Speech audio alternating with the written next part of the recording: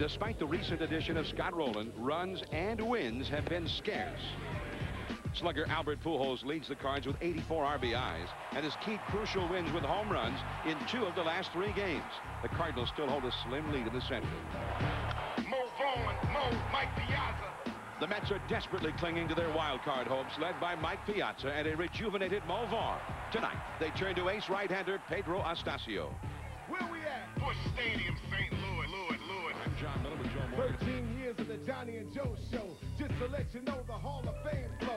Get ready when you hear Miller and Morgan speak. It's the Sunday night baseball game of the week. The big game. Between the lines, the pastime. No quarters, no clocks, no halftime. We're going 9. Unbelievable. Cardinals, STL, St. Louis. From St. Louis, Nextel presents ESPN Sunday Night Baseball. The Mets, with 11-game winner Pedro Astacio, take on the Cardinals and 17-year veteran Chuck Finley. The Mets and Cards. Finley up against Piazza when we come back on the Sunday Night Baseball Game of the Week.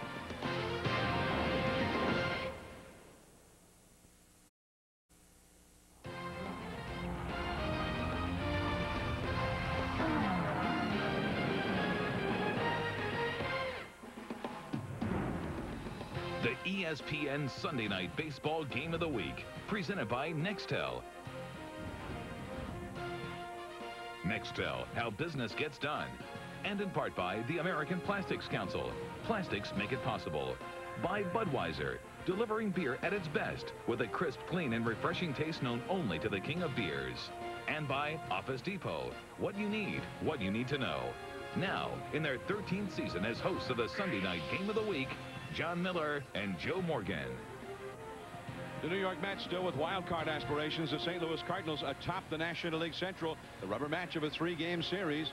And we want to remind you now that you can log on to ESPN.com and play along with tonight's game with ESPN's new interactive baseball game. It's available live right now at ESPN.com.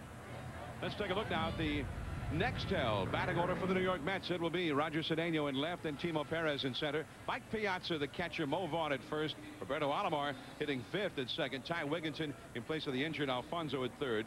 Joe McEwing in right. Ray Ordonez at short. And Astacio, the pitcher. Hello, everyone. I'm John Miller with Joe Morgan. Welcome to Sunday Night Baseball. And for the Cardinals, these are lean times. They've lost 8 of their last 10. You know about all the pitching problems, injuries, all kinds of terrible things have happened to that staff. But it's been the offense lately that has really been struggling, Joe. Well, and that's true, John. Albert Pujols has been the only one that's been consistent. He's hitting over 300 with runners in scoring position, and so is Renteria. They've added Scott Rolen to this ball club. Rolen was the man in Philadelphia, but they do not expect him to be the guy here. Albert Pujols is the guy, so all Rolen has to do is just get started a little bit and break that 6-for-41 slump that he's in. Albert Pujols in left field. He'll be hitting cleanup tonight. And there's Chuck Finley, 17 years a big leaguer, 2-2 here with the Cardinals. However, he has lost his last 2 decisions and really got lit up earlier this week by the Montreal Expos. So he's trying to come back from that. And you see he's got a wide repertoire of pitches. It's that splitter, I think, that he's most known for. But he comes in with a good fastball, swung on and missed by Roger Cedeno. So we're underway here, and Finley comes out smoking right out of the chute.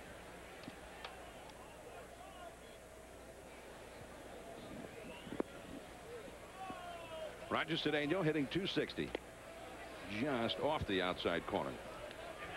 Well, the Mets have the worst average against left-handed pitching than any other team in the league, so left-handers usually pitch very well against the Mets and hold them down. And that's a called strike. 1 ball and 2 strikes now to Cedeno. This has been a disappointing year for the Mets. Their record right at 500 at the moment, and the only race that they're even on the periphery of is that wild card race. And down on strikes is Roger Cedeno. Great pitch there by Finley. That's that splitter we're talking about. Let's take a look at the defense behind him. Scott Rolen is the new addition at third base, and he is quite a third baseman. He's a really fine defensive third baseman, and he's played great defensively. He just has not hit since he's been here. A very refreshing 82 degrees at Busch Stadium tonight as we see Scott Rolen Over at third base, playing shallow for Timo Perez, a very fast left-handed hitter, but he gets this one airborne into left center. Pujols going back, and right at the edge of the warning track for out number 2. 2 quick outs, and now the Mets power comes up. Mike Piazza. And John, one of the things that the Mets did, they dropped Roberto Alomar down in the lineup. And actually, I like that because he's not running as well as usual because of a groin injury, but he's also a good RBI man. I mean, he can drive in some runs for you. So you move him down in the lineup, and he may be able to help you drive in some runs here in this ball game.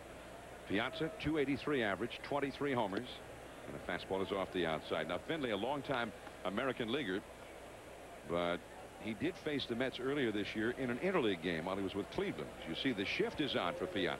That's the second baseman over behind second base. And that's a ball too low. 2-0 now to Mike Piazza.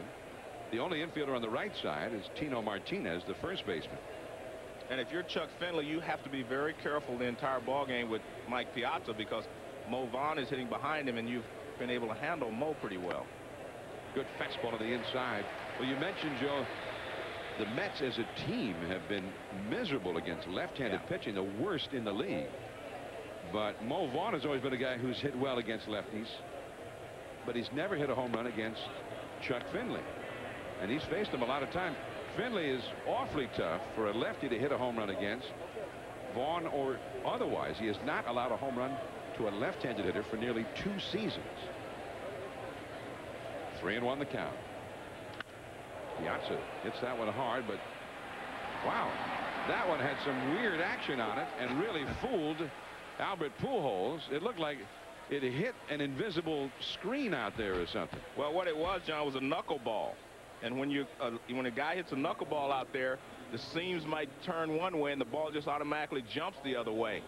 And it looked like he was going to be able to make a play on it, and then it jumped away from him. Let's take a look at this pitch up and in the strike zone. And the ball's hit like a bullet, and you'll watch all of a sudden, look at that, it just drops down. That's what's called hitting a knuckleball to the outfielder.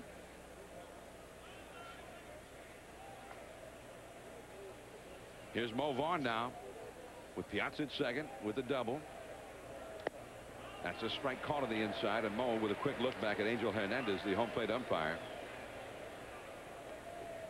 Mo with 19 homers, 57 RBIs. Now, those are not big numbers by Mo Vaughn standards, but compared to where he was, what, 6 weeks ago, those are pretty good. He was off to the worst start of his life this year after missing all of last year. Back on the inside again, strike 2. Good fastball in under the hands. Let's take a look and watch the flight of the ball. You see Pujols going over for it, and all of a sudden it's not there. It just sails off to the right. It may look like he misplayed that ball, but when the outfielder gets a knuckleball hit at him, he doesn't know where it's going to end up, and that's what that was. Now, if the pitcher had thrown one that moved like that, I think they'd have to toss him out of the game for throwing an illegal pitch, Joe. Mo Vaughn again working to the inside, but too far in this time. 1-2. Kind of interesting. He threw him 2 pitches inside. The second strike was a good fastball on the inside corner. I think that was a splitter, but he has not showed him anything away. I think you still have to, even if you believe that you can get him out inside, you still have to show a good hitter like Mo something away every once in a while. 1 ball, 2 strikes. Piazza at second. Vaughn trying to pick him up. And a high, lazy fly into left field. Pujols with no trouble on this one. So 1 hit for the Mets. Now the Cardinals are coming up against Estacio, Vina, Drew, and Edmonds when we come back. Peanuts, popcorn, cotton candy, a whole barrel full of cotton candy. Wow. No score. Here's the next batting order now for the hometown 9, the Cardinals. Fernando Vina at second. J.D. Drew in the number 2 spot in right field. Jim Edmonds in center field. Albert Pujols, the one Cardinal hitter, is not really in a deep slump right now in left field. Scott Rolen at third base. Tino Martinez at first, hitting 6th. Edgar Renteria at short. Mike Matheny, the catcher, has had some success against Pedro Estacio, and Finley, the pitcher, hitting 9th. Pedro Estacio, an 11-game winner for the Mets this year, and he's been one of the steadiest pitchers in the league, Joe. Look at that 2.95 earned run average. 146 innings, only 126 hits. I mean, he has been an excellent starter for the Mets. And let's take a look at his pitches that he throws. Four-seam fastball, that's the riding fastball, a curveball, a sinker, and he has a variety of changeups that he throws. There's his #1 change. Almost a circle change. Well, the circle change is #3, but it's not really a circle change. He just grabs them a lot of different ways. It's almost like a splitter circle change. Yeah, but it works for him. That's the point. He says he throws that latter one, #3 there, when he wants to strike out. Here is Fernando Vina, 272 average. Vina, who has been hit by pitches 13 times this year. There was some controversy about that yesterday here in St. Louis. There's ball one. 1 ball and no strikes. The Mets felt that he did not try to get out of the way. You see, he's second in the National League in that category. Gets hit a lot. Fernando swings away, and this time he puts the hit on Pedro Astacio. It's a double for Vina, and that is the first time in the last 4 starts that anybody has hit an extra base hit against Astacio. Well, he got the fastball up. The ball was up in the strike zone, and you'll see it's up, and Vina just rips it down the right field line. And once he hits it down the line, it's going to be an automatic double. They're not going to be able to stop him. Let's take a look at defense. And this is not a good defense. Even though you have a Gold Glove winner here, a Gold Glove winner there, the Mets were the first team to reach 100 errors this season. And their defense has just not been consistent. Now J.D. Drew to try and get Vina over to third at least. And he bunts at it and misses. Strike 1. Drew has been in a slump. Well, and I guess that's why he tried to bunt there. But when you have a guy like J.D. Drew get hit the ball out of the ballpark, pulling the ball against Pedro Astacio should not be that big a deal.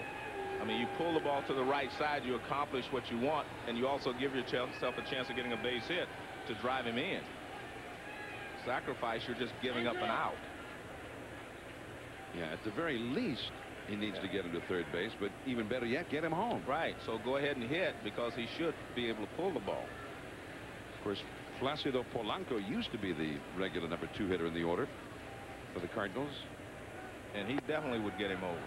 Well, JD's having a hard time even getting bat on ball here trying to bunt. 0-2. Having seen those last 2 pitches, Joe, I firmly believe that he should just swing away and forget about sacrificing ever again. Well, I think he's going to have to swing now.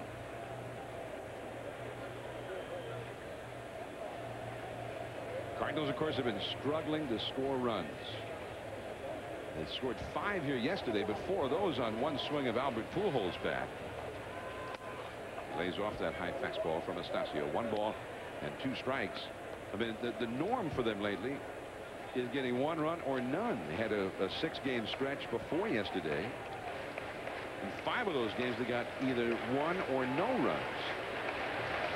Jim Edmonds on deck. And it's hard to figure with as many fine veteran hitters as they have in this lineup. They're all in a slump at the same time. And that breaking ball misses low. 2-2. Last week, John, when I was trying to tell you that Placido Polanco did well in these types of situations, you wouldn't let me say that. You kept cutting me off. Well, it was obvious that he did well in those situations. Yeah, he did. He was. Yeah. Any other things about last week's telecast that you want to get off your mind? It was good. I was back. I was, I should have expected that. All right. So now that you've gotten that sort of off your mind, we can start with a clean slate for tonight. Clean slate. Okay. From here on, clean slate. All right. Well, he's worked the count to 3 and 2, so maybe he knew what he was doing. Yeah. He intentionally missed those 2 bunts. Not. 3-2 the count to Drew. Vina at second. Nobody out.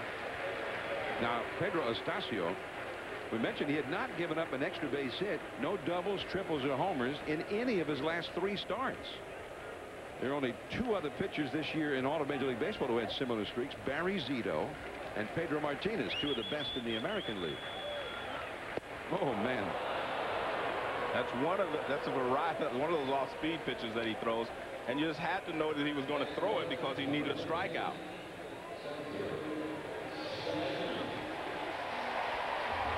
That's a curveball, and it's a beautiful curveball at that. You see the rotation there, down and in on J.D. Drew. That's beautiful rotation.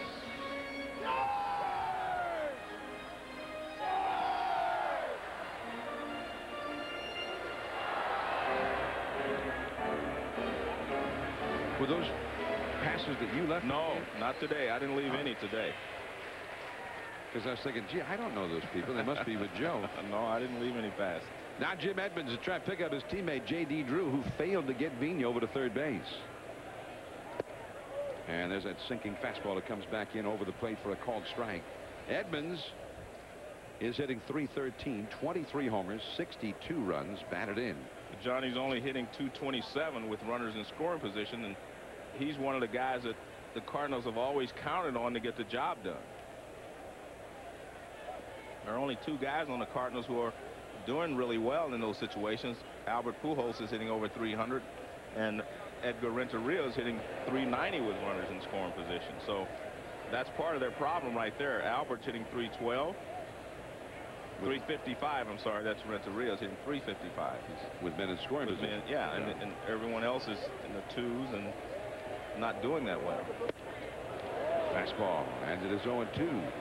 Now, Edmonds has only 2 hits in his last 24 at bats. Now, Rolen being in a slump has been well documented because he's the high-profile guy acquired in a trade, but it's the whole team. I mean, Edmonds 2 for 24. J.D. Drew was in such a slump that he got dropped down to the 8th spot in the order here yesterday. Tino Martinez has not had an RBI this month. Okay, now was there a purpose to that pitch? No, what happened there is Edmonds knows that Astacio has a great changeup, so he's waiting just a little longer, and then, you know, that's a fastball. It's not a changeup. And when a guy throws a changeup, you have to wait a little longer before you commit yourself. Back on the inside, strike 3 called with a fastball. And he stayed with the hard stuff on Edmonds after getting Drew with the curveball. Well, if you have a great changeup or any great pitch, with 2 strikes, the hitter's always going to have that in the back of his mind. So what do? You throw him all hard stuff while he's looking for something off speed, and you'll get him every time. I mean, that's the problem. If you have a great curveball, the hitter's automatically going to look for it with 2 strikes. 2 down. You see, that's the typical look of Pedro Astacio when he's looking in for a sign with a man on base. Albert Pujols with the man on at second. That's Vigna. And he curves in for a strike. Astacio will bend over at the waist, ball and glove, and that right arm will dangle. And he kind of shakes it as if something's not quite right, but he does it before every pitch. Well, what he's doing is relaxing his arm, John. You know, as a pitcher, a lot of tension builds up in your body out there when you're standing there, especially under pressure with a runner at second base or a runner on base. So he just relaxes himself, relaxes his arm. Look at that movement. Look, it started off the outside and drifted back over the plate at 91 miles per hour.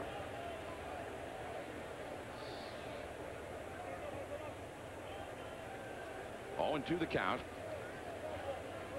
to Albert Pujols. From Mascam, we get a look at it. See, the ball clearly moved back over the plate. Let's see Piazza, and we appreciate Mike's agreeing to wear Mascam tonight to put us right down in the middle of the action. And you can see his glove moving back following the pitch. Setting up on the outside. And the curveball, and the inning is over. Wow. He gives up a double and then strikes out the side. Coming up, Chuck Finley will describe his split finger pitch, that most feared of pitches from major league hitters. No score after 1. This is the one that's kept me in the league for so long.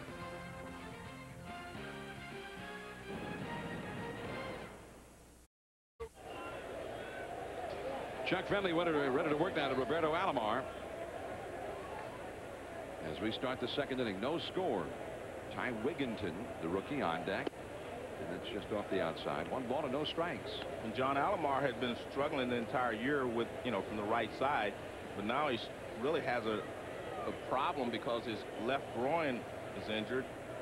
And that's what you rotate on, your left side, when you're hitting right-handed. You see him kind of shaking it out there. He actually missed some games because of it, where he couldn't hit right-handed. But I was talking to him before the game, and he said, hey, you know, we've got to do it now or we're out of this thing. So he's playing today. 1 ball, 1 strike. And the curveball from Finley in there for a called strike. Well, Stassi's got the great hook, but Finley's isn't too bad either. Well, the great unusual thing, John, about these two pitchers is that they both throw a variety of changeups, not just this one changeup. Check swing and a foul on that fastball. Chuck Finley, 17 years in the big leagues. I remember when we first started Sunday Night Baseball, he was a veteran then, 1990, with the Angels. Off the outside. 2 balls, 2 strikes. He was in that rotation at one point with Mark Langston and Jim Abbott. As we've always said, or I have anyway, that anytime a left-handed pitcher can throw strikes, he can usually stick around. If he has good stuff, he can be one of his top pitchers. Well, you've always said that. Yeah. I started saying it after I heard you always say it. So in that way, we have always said that. Yeah. 3-2 the count. Alomar fights it off. Still 3-2. One of the things that happens when you have if it was his right groin and he's hitting right-handed, you can come off his leg. But see, once he plants this leg and drives around it, I mean, there's nothing. You're going to re-injure your leg every time you swing because you plant on it. Well, he coaxes a walk from Finley. In our baseball notebook, brought to you by Nextel, we revisit an old favorite, Mark McGwire, on his hitting. We'll have that a bit later, but right now, Chuck Finley about his split finger patch. Nextel, your direct connection with the best players. I can throw this for strikes, and I also can throw it for an out pitch. So what makes this effective is I can do 2 or 3 things with it. People say, well, it must be a straight change. I go, no, it's my split, but it's just a variation of most guys' changes like this. All I'm doing is moving my finger over and doing that because I never could get the feel for that pitch. I just couldn't get it in my glove right. And that makes it 3 times as effective because he throws it like 3 different ways, and he gets 3 different types of movement off of it, as well as getting you with the speed change. But we mentioned last week he was working with Andy Bennis on throwing that split change, and it seems to have really helped Andy Bennis as well. Ty Wigginton is the hitter. Nobody out. Alomar at first. And there's that changeup.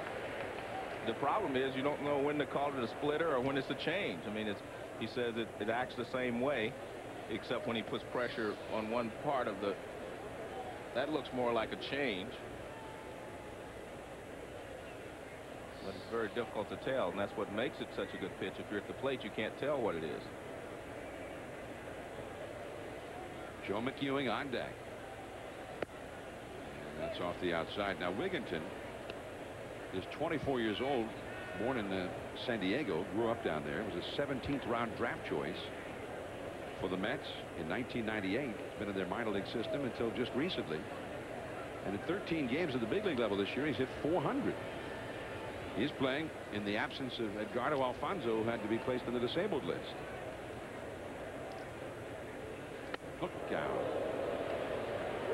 2 balls, 2 strikes. Wigginton playing in place of Alfonzo. It's funny because the Mets have been so poor against left-handed pitching as a team. The one guy in their lineup who's really hit the lefties well is Edgardo Alfonzo, and he's missing. He's on the DL. And he had really started to hit with some power. You know, he was starting to produce better. He'd been hitting 300 most of the season, but he was really starting to drive the ball. Alomar at first base. Alomar, I asked him about his bunting game. He says, I don't bunt right now. I said, well, why not? He says, well, I can't run. I'm an old man now. You get that groin injury. Hampers him a little bit. Ordinarily, you'd think of him as a big stolen base threat right here. Wigginton drills it to center. Edmonds. He's going to throw back into first base, but Alomar back in time. 1 away.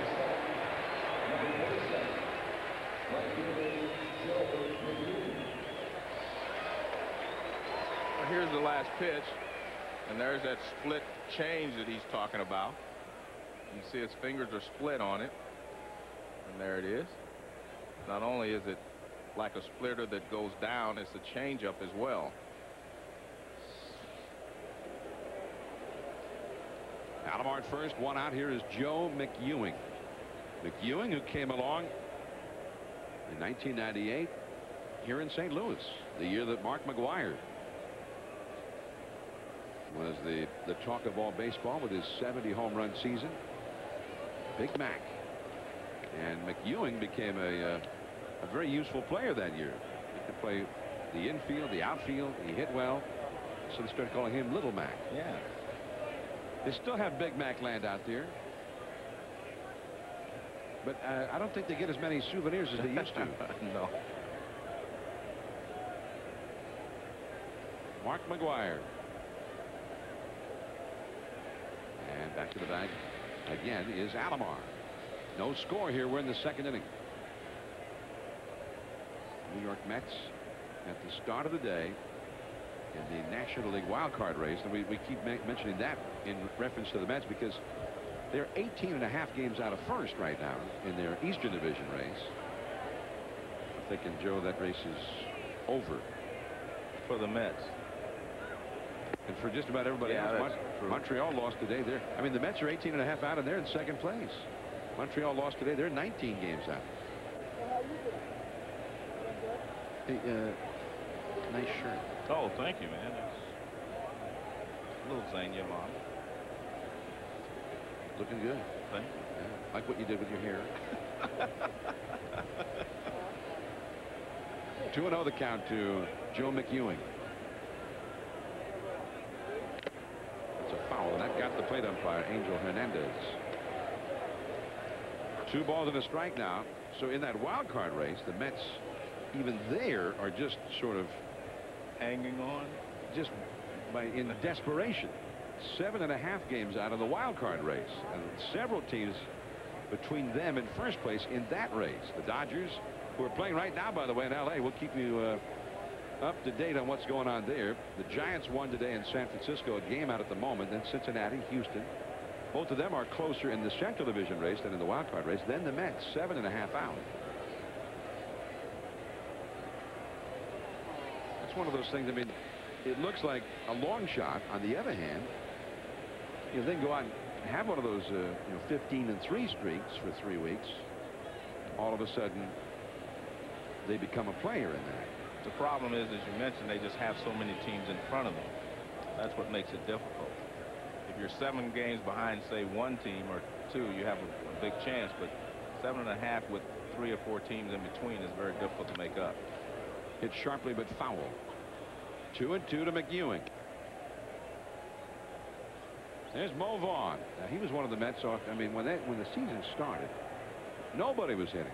Alomar was in a slump. Alfonso wasn't hitting homers. Mo was in a slump. He went on the disabled list for a time. And Piazza, who was supposed to be surrounded by sluggers, it was supposed to be his easiest season as a Met. Taking days off whenever he needed it, but he was the only guy.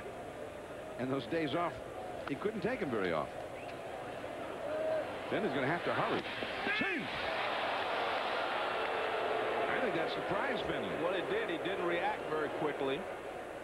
I mean, he looked like he thought it was hit back to him, and then he realized that he had to pounce off the mound and go after it. I watch him. He just stands there for a split second. See right there? Now he realizes it's not coming all the way out, and by the time he gets the ball to first base, Joe McEwing is beating it out for a base hit. And that second that he hesitated was the difference. Right, big difference, because if he would have come off the mound quickly, I think he would have had a shot at throwing McEwing out. So the Mets have 2 men on with 1 man out. A fluky kind of a hit there by Joe McEwing. But he'll take it. He needs it. He came into the game hitting 188. Here is Ray Ordonez. L.A., by the way, we mentioned that wild card race. They have gone ahead of the Philadelphia Phillies 1-0 after 1 on a Marquise Grissom home run. Grissom's had a big weekend.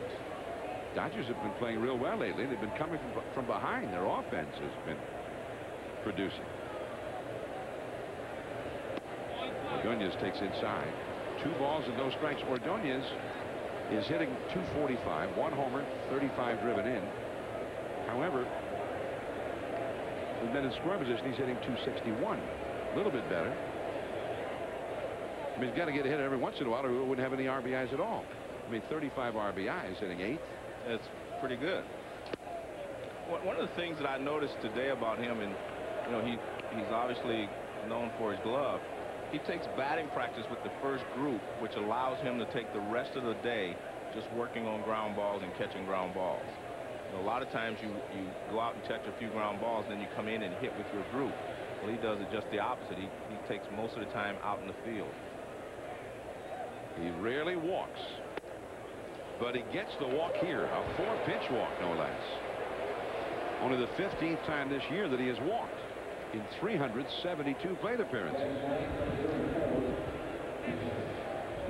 So with 1 out, the bases are loaded, and Pedro Astacio comes up, trying to help himself here. Matt Galante, the third base coach, talking to Alomar. There's Renteria alongside McEwing at second, and Mookie Wilson, the Mookster, is alongside Ordonez, who just walked. So here is Astacio, 7 for 49 with 1 run batted in. Now, Joe, I mean, it seemed to me if he hits the ball, he could be a real double play threat. Definitely. I'm telling what are you suggesting? I'm telling strike him, out?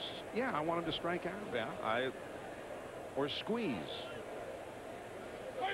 Time taken. There are some managers that believe that, you know, you do not want him to go up there and put the ball in play, hit a ground ball, and the inning's over.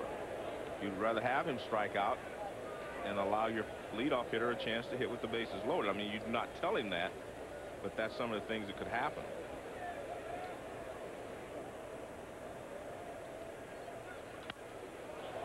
Well, he slaps that one foul. He got into the seats in a hurry off the first base side. Well, there, he looks like a hitter. What do you think? I mean, he's a little late on the pitch. Well, Roger Cedeno on deck. That's not unusual. Pitcher's being a little late on a good fastball. I mean, he was way late on it. 0-1 the count. Oh, there's that splitter. 0-2. That was the one with the downer type movement. John, I think I was just looking at his bat there, and it said for display purposes only. I'm not sure. There's that splitter we were talking about with the changeup motion. 0-2 to Astacio.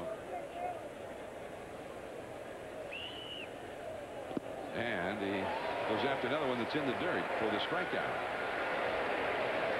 And again, that's not the worst thing that could have happened. Obviously, you would like for him to put the ball in play, get a base hit, but the last thing you want him to do is hit into a double play. And he just decided, Finley decided, well, he swung at the last one like he didn't know what he was doing. Let's try it again. And this one is even worse, but he gets the job done. Well, over the years, Finley has struck out a lot of better hitters than Pedro Astacio with that pitch. Correct. Now here is Cedeno. Roger with 30 RBIs for the year. Bases loaded, 2 down. Into the hole. Renteria to second in time to get Ordonez. Vina covering. The Mets leave him loaded. Scott Rolen coming up, then Tino Martinez when we come back. Hi, everybody. Bill Pito in the studio. For those of you who are watching the tennis before we went to the baseball game, it is over. Masters Series from Cincinnati. Carlos Moya against the #1 ranked player in the world, Leighton Hewitt. Championship point right there. Moya wins it. Won the first set 7-5, the second set 7-6. 7-5 the score in the tiebreaker. You can watch the match ESPN2 tonight at 10:30 p.m. Eastern Time. John, back to you. Thanks, Bill. So an upset in that tennis tournament. A little rain delay. There's a guy who remembers Stan the Man, Stan Musial, one of the best who ever played the game. Played right here in St. Louis.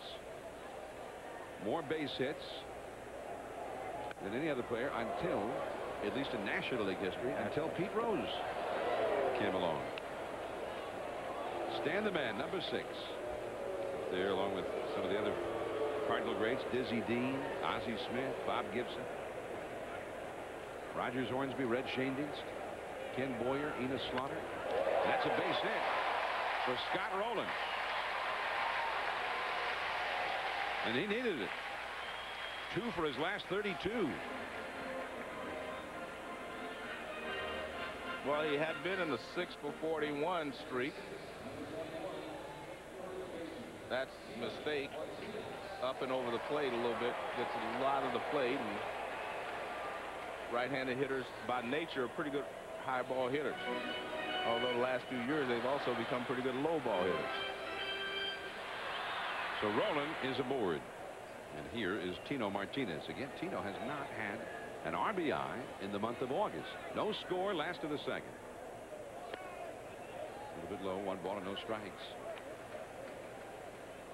Pedro Estacio, as you see Tino's numbers for the year, only 13 homers, 53 batted in. He was the Yankees' big home run hitter last year. They got to yet another World Series. Back to the bag is Rolen. Rolen is a big guy with power, but has 6 steals for the year. Hold on the bag with him. Estacio has made 22 starts this year and has given up 4 runs or less in all of them. Alomar, nice play. Gets Rolen.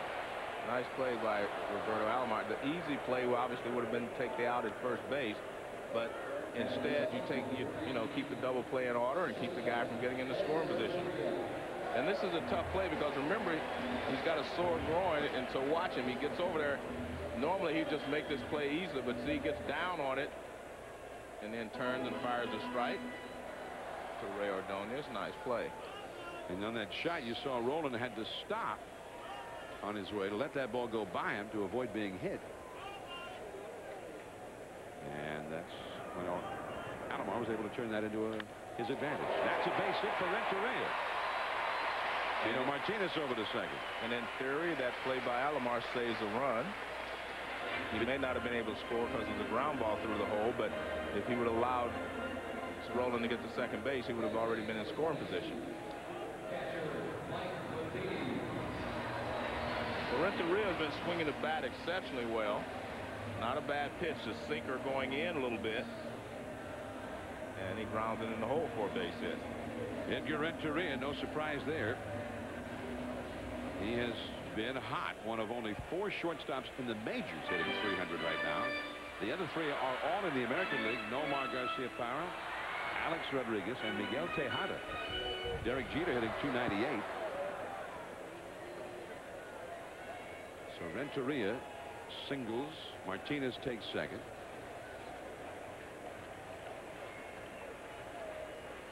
Mike Matheny. Now Matheny, he hadn't had that many at-bats against Estacio, and he wasn't that happy about that call.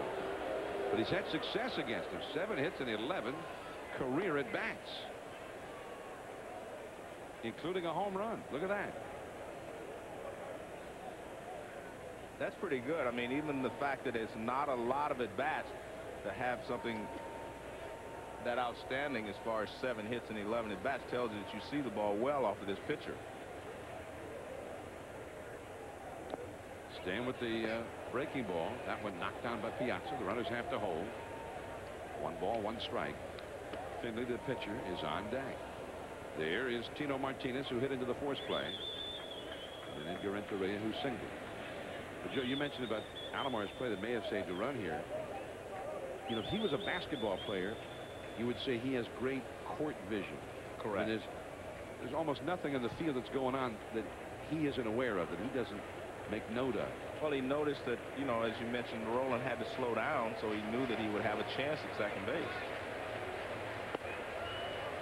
And the count now 2-1. The Cardinals with men in scoring position again. Their leadoff man in the first inning, Pena, doubled. So they've had a lot of chances already where a base hit could have meant a run against Estacio. Same thing with the Mets. Both teams have had men in scoring position in each inning of this game. Rolen started this with a single, then got forced out. That's down the line. Nice pickup. Here's the long throw. Ty Wigginson not even close there to getting Matheny, and the bases are loaded. Meanwhile, here's an update from Dodger Stadium with Bill Pito. All right, John, Dodgers trying to make it 5 wins in a row. That would tie a season high. Taking on the Phillies. Marlon Anderson here. The Mark Cruz Atlantic. And he bobbles it. And then throw gets away. Run scores. And the Phillies now lead at 2-1. That broke the tie. 2-1 bottom second. All right, thanks, Bill. 1-1 there. In fact, 2-1 there. Philly leading L.A. Well, this is a tough play right over the bag and actually hits in fair territory, although it doesn't have to once it goes over the bag. But a nice stop, but no chance for a throw to first base. He was well off balance. Wigginton was just making a throw to make a throw. So now Finley's up. So this is the same spot that the Mets had. Bases loaded, 1 out, but their pitcher up. And Finley, of course, has spent his entire career in the American League. He has rarely batted. He's showing bunt, but it was not the suicide squeeze. And that's interesting. And that's what I was thinking when you were talking about Estacio. Try the safety squeeze. If he gets it in a good spot, you may be able to score the runner. If you do not, and they force out the plate, maybe you stay out of the double play anyway. You're just, you're trying to do something. I think this is a good move to try to bunt. Make sure you do not bunt it back to the pitcher. That's the main thing. Yeah, see that? Oh, Vaughn boots it. Everybody's safe and a run scores.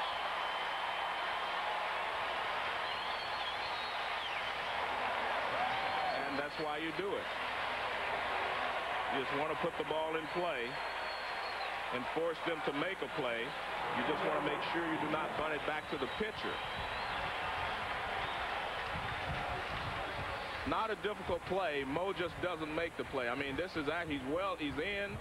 I don't know exactly why he missed it. He was there in plenty of time and didn't make the play. But this is a good play by Finley and a good play by the Cardinals. Just put the ball in play. It's kind of a safety squeeze. Force them to make a play. And you get the job done instead of just standing there striking out, as you suggested. Here's Fernando Vina and a curveball for a strike. So now the Cardinals have a chance at a big inning here. Well, that's a sacrifice, they're calling it, an RBI for Finley and an error, of course, on Mo Vaughn. But it seems, it's clear to me that what happened was Mo, although he had plenty of time, tried to rush the play to get that lead runner at home. Right. Well, you put the pressure on the defense. Anytime you put the ball in play, you force the defense to have to make a play. Third ball in the dirt. Piazza knocks it down. 1 ball, 1 strike. Vina doubled his first time. Bases loaded, 1 out. The error by Mo Vaughn.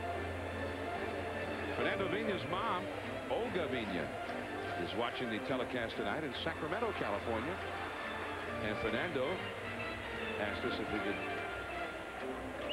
remember him to his mom because yesterday was her birthday. Exactly. And his son Jordan is also listening.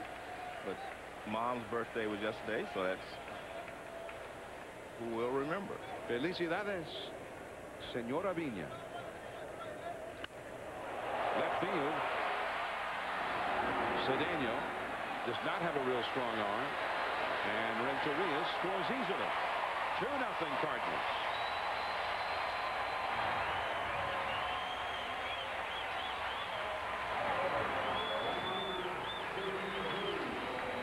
So Vina produces, getting that runner home from third with less than 2 down.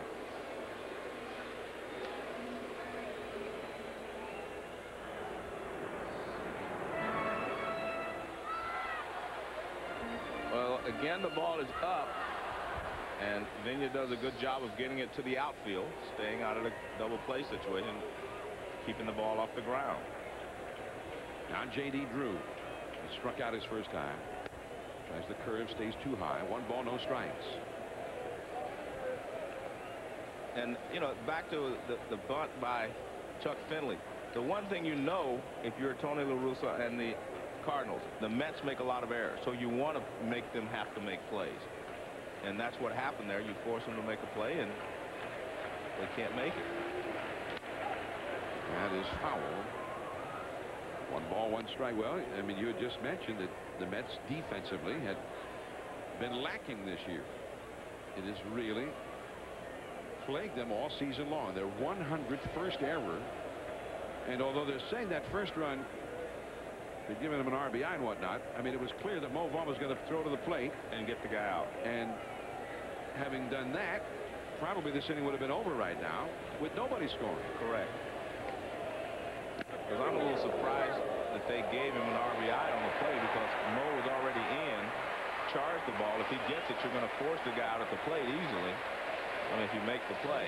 Drew got hit by that pitch, although I think he maybe had hit off part of his shirt, not so much Drew himself. And now Charlie Huff, the Mets pitching coach, is going to go to the mound. Well, remember, the ball doesn't have to hit your body. It doesn't look like it touches him there, but it doesn't have to hit your body. All it has to do is touch any part of your uniform. There he cut his cut the shirt dangling from his chest. And that's all it has to do, is touch any part of your uniform.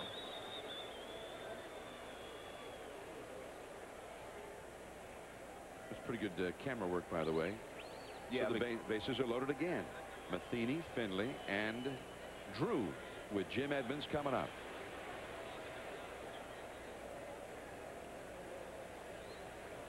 And the one thing you do not want to do, although Jim Edmonds now has struck out 90 times on the season, you can't continue to put him up in these positions and expect to get him out all the time, because he is a good hitter. Edmonds, 1 hit, 8 at-bats, lifetime against Astacio. 3 men on, 2 men out, 2 runs already in. Right center field, but there is McEwen. 2 runs, though, when we come back. New Hall of Famer Ozzie Smith, the Wizard, will join us in the booth.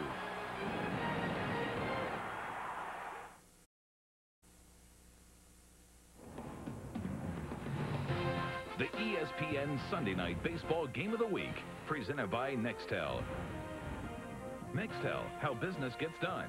And in part by Capital One, who asks, what's in your wallet? Busch Stadium in St. Louis, Sunday Night Baseball. The Cardinals 2, the Mets nothing. Into the 3rd inning now. And the Wizard, number 1, Ozzie Smith, the latest Cardinal to be inducted into the Hall of Fame. And tonight, before the game here, just outside Busch Stadium, they had another ceremony as they unveiled a statue of Ozzie doing what he did best for so many years, maybe better than anybody has ever done at shortstop in the history of the game. Timo Perez, the hitter, against Chuck Finley. And that is under the glove of Scott Rolen and down the left field line. Perez has lots of speed, and he's going to go for it. The throw by Pujols. He slides. He's out.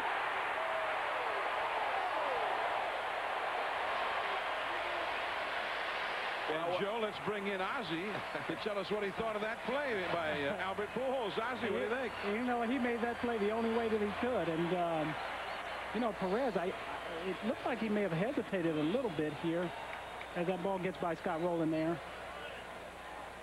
But Albert Pujols, for a guy who has never played the outfield, did a great job of barehanding the ball and throwing on the run right there, and pretty good throw. He may have been in it if he hadn't slid past the bag there. Well, that's the problem. He made a slide avoiding the tag and missed and slid off the bag. I think that's one of those situations where you go straight in, and he probably would have been safe. Mike Piazza, the hitter now, so Perez is out, and the Mets down by 2 with 1 out. Nobody on for the big slugger, Mike Piazza. That's a foul out of play. Well, Ozzie, first off, I mean, we saw you with the Hall of Fame inductions a couple of weeks ago, but not tonight. A special ceremony outside of Busch Stadium here. I mean, they've got some statues of some all-time greats out there like Stan Musial and now Ozzie Smith. I tell you what, it's the last couple of weeks have just been, people don't realize that as great an event as it is very taxing. I think the anticipation, I was always worried about whether or not the event itself would live up to the expectation. And as we see Lou Brock and Whitey and part of my family there, Stan Musial himself, and the statue. You know, these guys did a great job, because it's very hard for an artist to be able to capture, to build a statue with someone in the air. And you know, I think that was really kind of special with the way that Harry Weber was able to do that. I'm honored. Well, congratulations again. Thank you very much. Well, I was going to ask you a question. I mean, every time I see something, you're diving for a ball or you're doing this or that. Could you hit? I remember you could hit a little bit. Well, I did that. You got 2,500 hits, didn't you? I had 2,460 Oh, hits. you should have stayed for the 40. Well, I was trying, but that's okay. We didn't work out. Okay. Didn't work out, but you know, Joe, it's one of those things that as a player, I don't think that any of us wanted to be noted as a one-dimensional player, and I certainly was no different. You know, so I knew that it wasn't going to be easy, but there was no reason for me, with the way that I played defense, not to be able to make myself a better offensive player. And I went to work at it, and once I started understanding what type of hitter I was going to be, then it all came together for me. 1985 was really the year where the understanding and the application and the technique and all of those things really fell into place. Well, 2,400 hits, I mean, that puts you in the upper echelon of, you know, of all the players that's ever played this game. So you weren't just a defensive specialist. Of course, you stole bases and everything else. I have to tell you this: you still the greatest play I ever saw by an infielder you made, and it's the one that they show now in your highlights when you made against Jeff How many Burrows. times did I do that? It seems like I've done it a million times, right? A million times. But when I saw it the first time, I just couldn't believe it. I mean, I saw the highlights. You know, the year that you made it. The dive and the bare hand grab. It was one of those plays that, you know, it just happens. This particular play, I went to my left, and as I dove, the ball kind of went back the other way, and I was able to barehand I mean, it. that's unbelievable. Look at that. I barehanded it and was able to scramble to my feet. And I think the most surprised person in the ballpark was probably Jeff Burrows. Well, I don't blame him. But I still think that's the greatest play I've ever seen because, you know, we all dive for balls and you make the play and you come up and you throw the guy out. But when you dive, you're in mid-dive and the ball bounces the other way and you barehand it. I mean, that was phenomenal to me. And I don't think I've ever seen a better play, you know, by an infielder. I really don't. Well, thank you, Joe. You know, when I talk to people, I tell them the greatest asset that you can have, not only in sport but in life, is the ability to improvise. Right. And having a play like that come about is just one of those things that it happens. I was in the right place at the right time. Yeah, but no one else could have done it. Ozzie Smith in the Hall of Fame. Now the statue outside of Busch Stadium. Keep on going. Thank you, John. Thank you, Joe. Ozzie Smith. Thanks, Ozzie. We'll be back. Sunday night baseball from St. Louis. The Cardinals 2, the Mets nothing. Last of the third inning. Here's the cleanup hitter, Albert Pujols, against Pedro Astacio. Into deep right center field. McEwing makes the catch and slams into the fence. Hangs on to it. Nice play, Super Joe. Like a changeup from Astacio, and Albert Pujols gave it a pretty long ride. So one thing about Pujols, he has such a good foundation when he strides and when he approaches the ball that changeups, curveballs, nothing really bothers him. That ball toward the outside corner, and nice over-the-head catch by Joe McEwen. I like as Scott Rolen stands in, he singled his first time, and that curve is high and tight for ball one. I like Pujols says he in his first at bat he likes to see a few pitches, really to get a feel for the guy, what kind of movement he's got, how the different pitches he's going to feature. And he did that the first time, although he ended up striking out. This time he's right up there right away. Yeah. Well, he's seen all the pitches, so now he just goes with his normal approach. The first at bat, you do not know how much movement the pitcher's going to have on his fastball, or how quickly it gets there, or how much movement he has on any other pitches. So that's why you like to watch him or see as many pitches as you can in the first at bat. Sharp breaking ball down and away. Scott Rolen with a 2-ball, 2-strike count. 2-0. The Cardinals out in front here. Rolen, I mean, when he gets it going, he can hit home runs. I mean, he's a 25-30 home run threat a year. Well, I think the good thing here, John, is that he's surrounded, you know, by players that they don't, you know, they do not expect him to have to do it all, have to carry the load. You know, in Philly, he was kind of the guy in the middle, although they had some good players there. Bobby Abreu, of course, drove in 100 runs, and Pat Burrell is going to do that. But it was still kind of Rolen's team. Here, he's just going to be one of the guys because this is basically Pujols and Edmonds' team. See, the average here for him has been 26 homers, 95 driven in. There's Renteria on deck. And the curveball fouled right back to the screen. Renteria is in the hole, by the way. That's Tino Martinez on deck. Renteria in the hole after Tino. Tino. And Tino's like, you know, Alomar. They're adjusting to the National League. You know, Tino has played in the American League most of his, you know, all of his career, and now he's in the American National League. And there is a difference, although there's not as big a difference now as there used to be. Years ago, it was the American League was an off-speed pitcher's league, all curveballs, and a high ball league.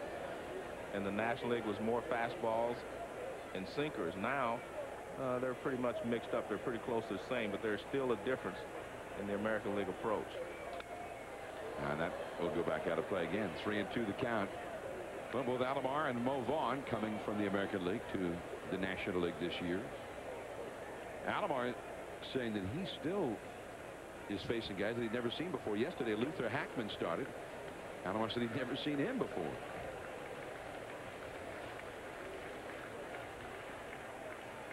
Three and two to Rolen, having a battle here with Estacio. And the curve, and he just did get a piece of that. Still 3-2. Well, he's fought off some curve balls, fought off some tough fastballs on the outside. Rolen started that 2-run second inning rally with a single to left, although he did not score a run. He ended up being forced out.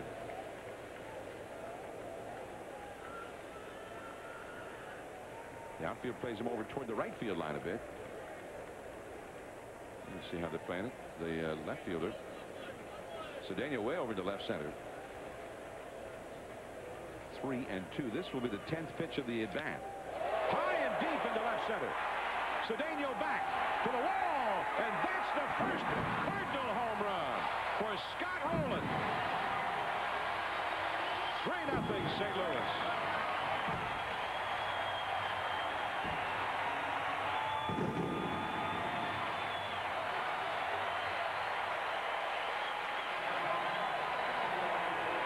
One thing that never changes in this game is the more pitches you see in any one at bat, the better chance you have of getting a base hit. Well, they want Rolen to take a bow. And here he comes.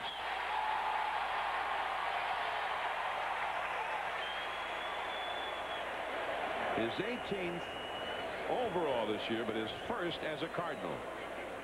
And it was, in fact, the 10th pitch of that at-bat. And as Tony La Russa says, all he needs to do is relax. He needs Scott Rolen to relax, and everything will fall into place, and nothing will relax you like a home run. Tino hits that one off Estacio. Vaughn can't get to it. It's into right field, and Tino's aboard with a base hit.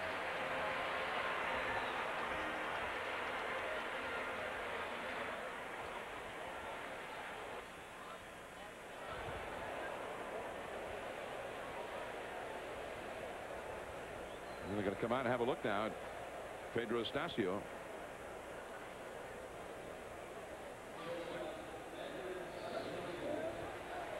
Well, here's the pitch to Rolen. It looked like a little sinker, but he caught it before it got out of his range. Low pitch, and he hits it right out of the ballpark, left center field. And that's well over the left field wall. And he gets his curtain call.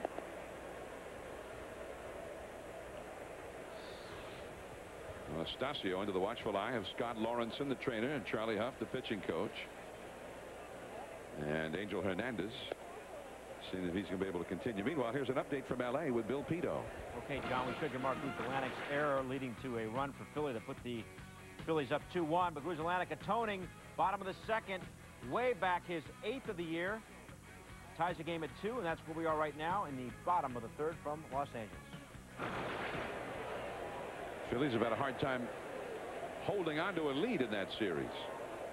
2-2, last of the third there. We'll keep you updated on the goings on at Dodger Stadium. Here, 3-0, the Cardinals ahead. Martinez at first, Renteria the hitter. Renteria fueled that 2-run second inning rally with a single. Well, this ball hits him on, you can see it hits him on his right leg. But what you can't see is Mo Vaughn. He broke right toward first base I guess he thought the ball was a ground ball up the middle, and he could not reverse his momentum and get back to the ball. 1 ball, 1 strike to Renteria. So Mo was going the wrong way to begin with. Exactly.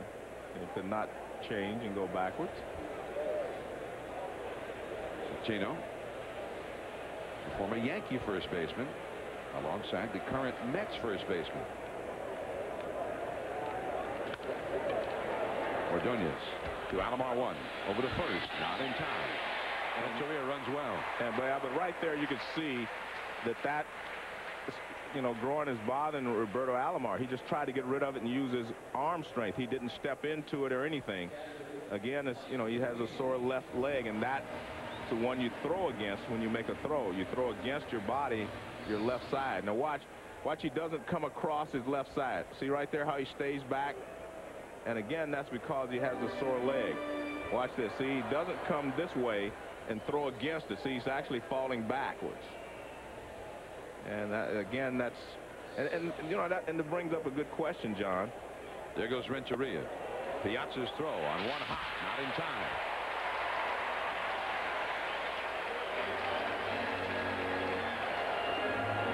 So what's that question, Joe? Well, the question is, when do you play if you're injured, or how much do you play? As we see, Renteria had a great jump. Throw is low, but it's still not going to be in time. Piazza does not make a good throw, but I don't think he had a chance to get Renteria anyway. He had such a great jump. So now they're walking Matheny intentionally with first base open, and the pitcher coming up. Renteria with his 16th steal of the year. He leads the Cardinals in that category. And John, back to Alomar, playing, he doesn't have the range that he normally has. He's limited as far as hitting. And actually, I mean, do you actually play? But then I've heard, guys saying, 80% of Roberto Alomar may be better than 100% of somebody else I can put out there. So that's why you play. That was only ball 3, by the way, to Matheny. Now it's ball 4. Or is it? Yeah, that's ball 4. And baseball is a tough enough game to play when you're 100% healthy, and let alone when something's wrong with either your legs or your hands. You can't swing the bat if something's wrong with your hands, and you can't run if something's wrong with your legs. Those are the 2 most important parts of your body for this game. Chuck Finley, 2 for 7 as a hitter this year. Got credit for a sacrifice bunt with the bases loaded there in the 2nd inning and an RBI.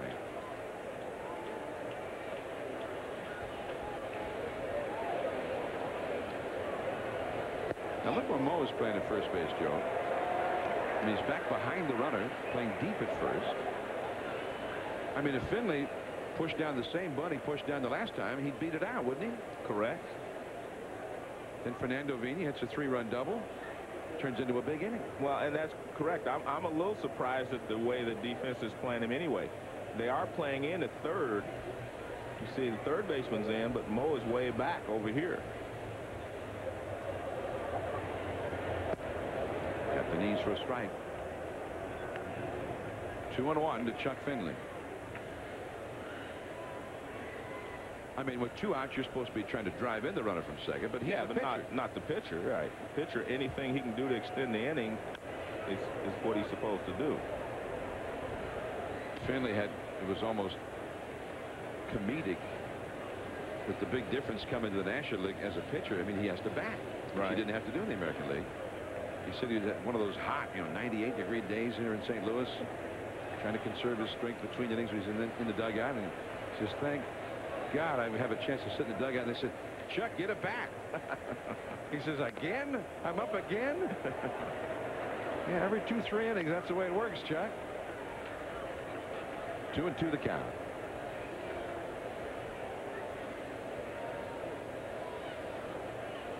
Edgar Renteria, runner at second, and that is Mike Matheny, who was walked intentionally over at first. Matheny had an infield hit his first time.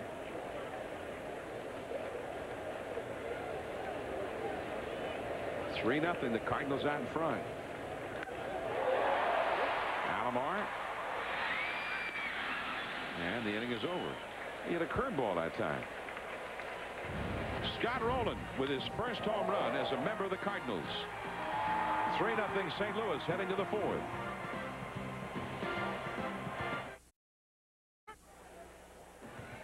ESPN Sunday Night Baseball presented by Nextel. Tonight from Busch Stadium in St. Louis, the Cardinals and the Mets, the rubber match of a 3-game series. I'm John Miller along with Joe Morgan, your Sunday night telecasters. And Chuck Finley throwing a called strike to Roberto Alomar.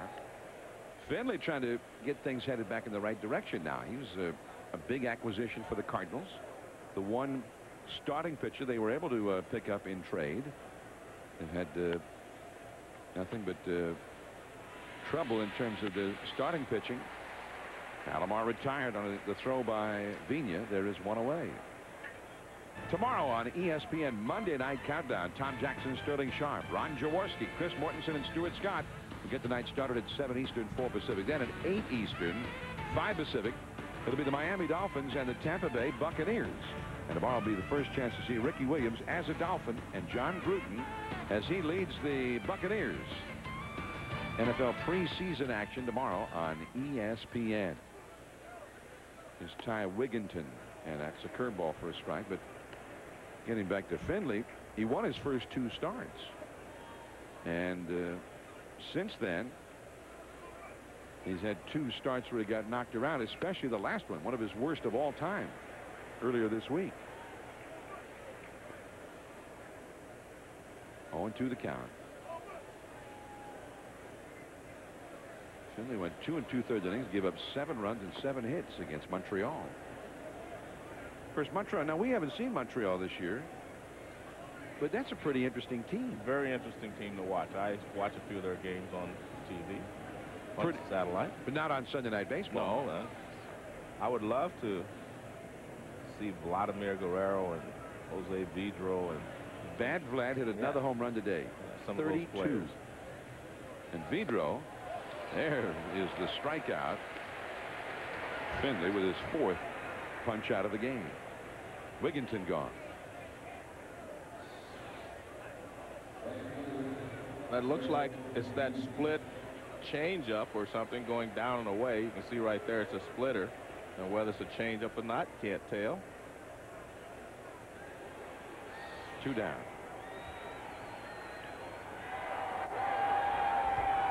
There they are, Joe, our fans. Yeah, I saw my name. Where's your name?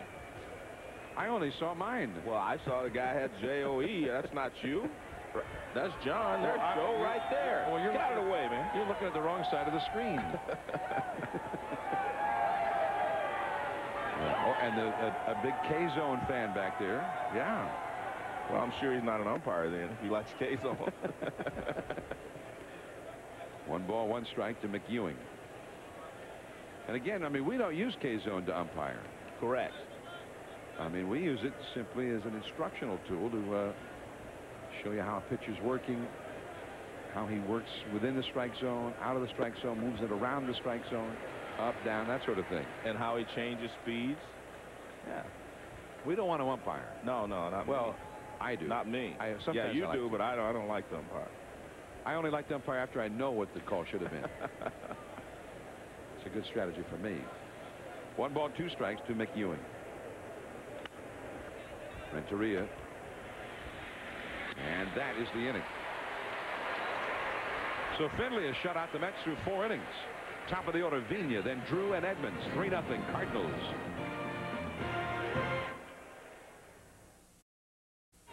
At Busch Stadium, Cardinals 3, Mets nothing. Last of the 4th inning. Some young Cardinal fans. Serena Williams will be on the cover, is on the cover of ESPN, the magazine. So be sure and look for that on the newsstand.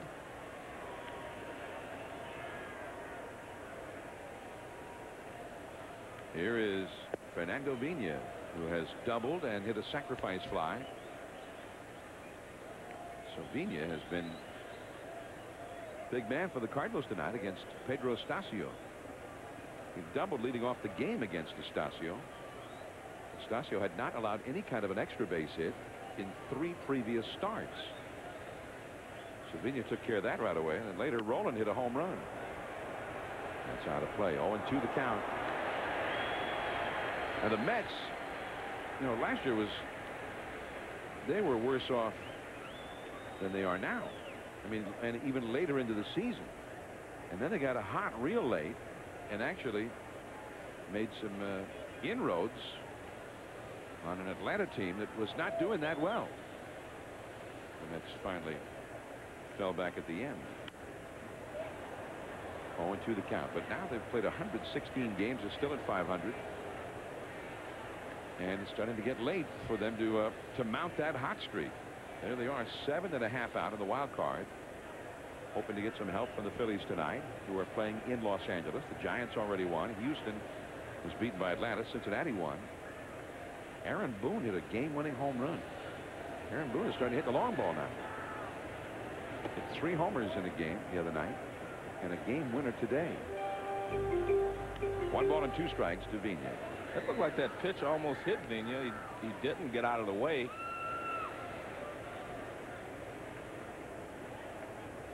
Take a look here. Let's see what happens here. I mean, it looked like it was inside.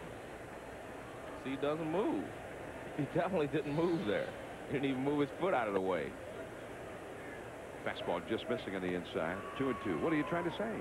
Well, I'm trying to say that, I mean, with 2 strikes, if you come close, he's going to let it hit him. And that's a good leadoff man will do that.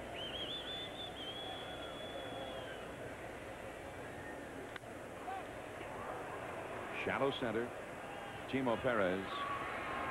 And that is 1 away. We're telling you about ESPN, the magazine, on newsstands right now. This is what to look for. Serena Williams. I'm nowhere near my peak. She's on the cover. Also inside, a story on Mark McGwire. Where is he? What's he doing since he retired from the Cardinals? Where in the world is Big Mac? ESPN, the magazine. Check it out now. I know where Big Mac is. Where? Having fun, hanging out in Southern California. Actually, I talked to Barry Weinberg, who's a very good friend of mine and a very close friend of McGuire's, and I guess they talk quite often. And he said Mac's having a good time, enjoying life, and living in Southern California. J.D. True takes ball 2. I know about Mac, so I'll buy it so I can, read about Serena Williams. I don't know her that well. That's the spot where he hit number 61 to tie Maris and move past Ruth on Labor Day of 1998, a game that we covered on ESPN. We were here that day, weren't we? Or were we here? No, we were there for 60. Which one were we here? 61. 61. 61. Yeah. Okay. I know you.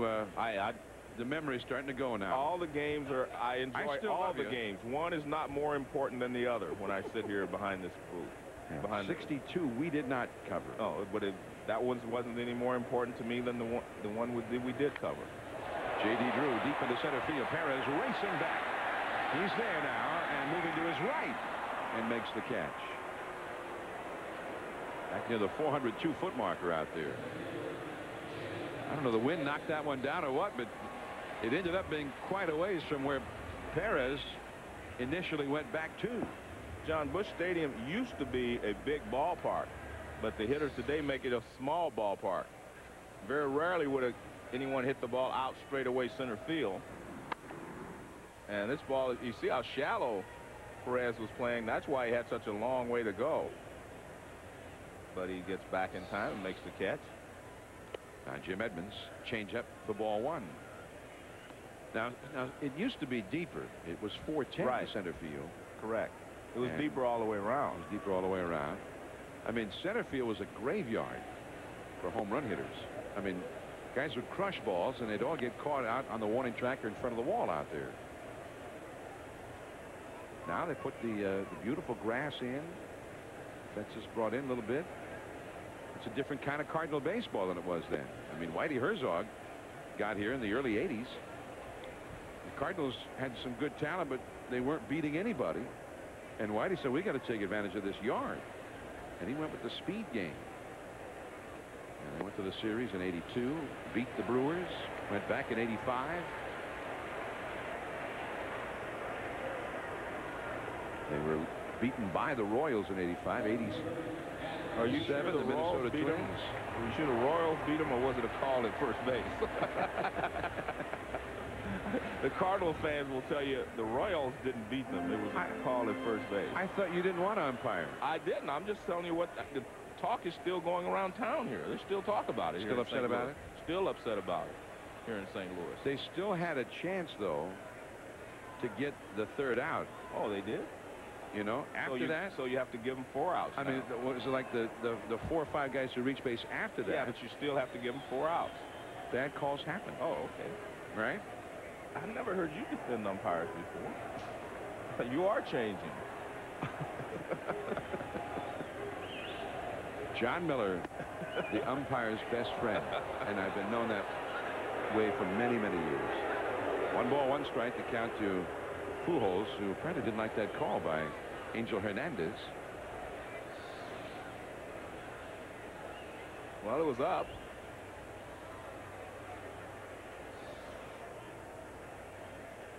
It's a little bit too high, thought Albert Pujols, although he also was leaning back from it. K-Zone had it as over the inside corner. 2-1, Piazza keeping Edmonds at first base. Already 3-0, the Cardinals leading. And Albert Pujols, who has struck out and fly deep to right center, trying to make something happen here. Estasio's walked a couple in this game. Keep in mind, Estasio has not given up more than 4 runs in any game that he has pitched this year. Well, John, truthfully, he should only have given up 1 run in this ball game, the one Scott Rolen hit out of the ballpark. The defense betrayed him back in the second. 2-2. Albert seemed to have second thoughts in mid-swing that time. And that's something you do not see him do that often. He's usually a guy that stays and sees the ball and then attacks the ball. You know, I've always enjoyed the way that he really attacks the baseball. Scott Rolen on deck. He would be next. Strike 3 called to the outside corner. So the Cardinals go down. On to the 5th inning now. Still 3-0 St. Louis.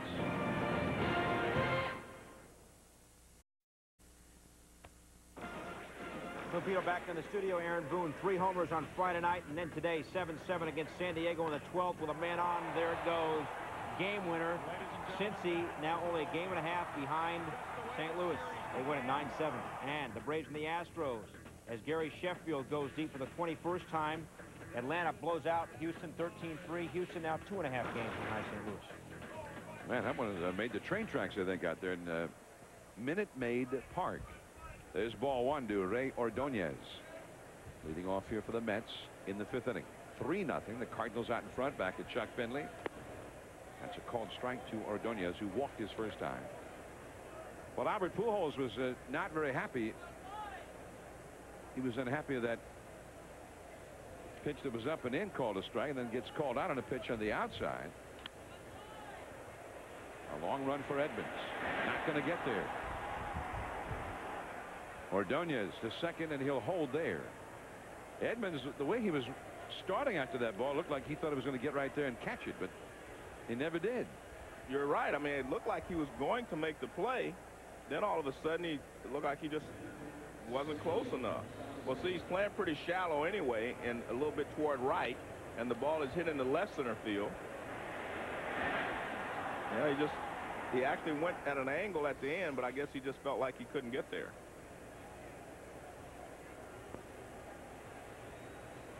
So Ordonez with a double. Here's Estasio. Looking to move him over. Estasio struck out with the bases loaded and 1 out in the second. And that'll work. Tino Martinez. Bina covering at first. Looks to me like the strategy with Finley in the mound is anybody but Finley fields a bunt. I mean, looked to me like that would have been more his ball. It would have been easier. You're right. Well, here's Finley. He doesn't come in. Watch him. I mean, usually when you notice a bunt, you charge in. He doesn't come in. I mean, Tino Martinez comes all the way over here. The fact that he's right-handed, you see he had to whirl all the way around to throw. If that had been a little faster runner, would have been a very difficult play for Tino.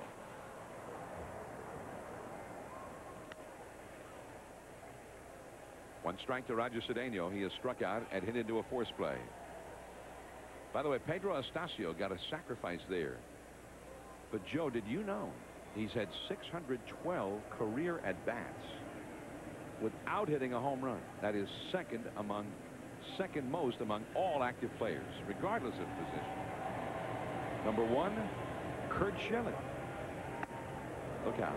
I'm surprised that Kurt has never hit a home run. I mean, he looks like he could hit one. That's what I mean. He's big and strong.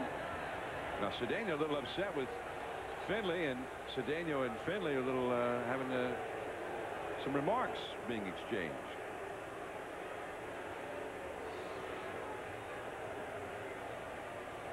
Well, the pitch is not that far inside. He just moved late. Now watch, the ball is out here, but he just moves late.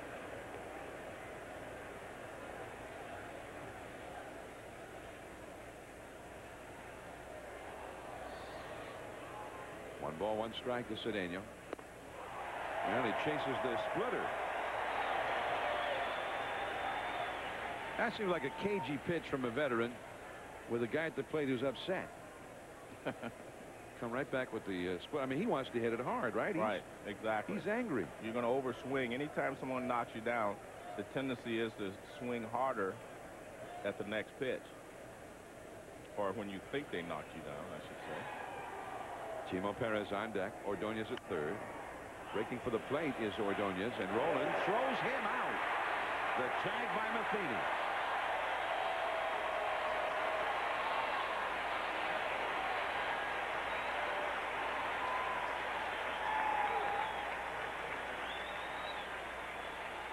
Well, that's one of those plays where you go on contact, meaning when the ball is hit, it doesn't matter where it's hit, you're going. Now watch him. As soon as the ball's hit, he takes off. He doesn't care where it is, but it's grounded right to the third baseman. Easy throw to the plate, and Ordonez is out. If that ball is grounded to shortstop or any place else, he's probably going to beat it out, unless it's grounded back to the pitcher, of course. But you're going on contact, so you go right away when the ball is hit. So now Cedeno at first base. Here is Timo Perez. He's flied out deep to left center and singled. There goes Cedeno. Well, see, that was fouled back and out of play. And I was wanting to get in so I could say the first thing you do is throw to first base now, because you know he wants to steal the base after, you know, he thinks you threw at him. Well, Roger finally realizes he has to go back to first base.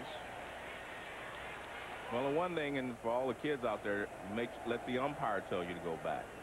Don't go back just because the shortstop says go back, or the second baseman. I mean, I've seen it happen in the major leagues. So Randy Marsh told him to go back, and finally he did. Right. On one to Perez. They'd like to get Perez out here. Mike Piazza up next.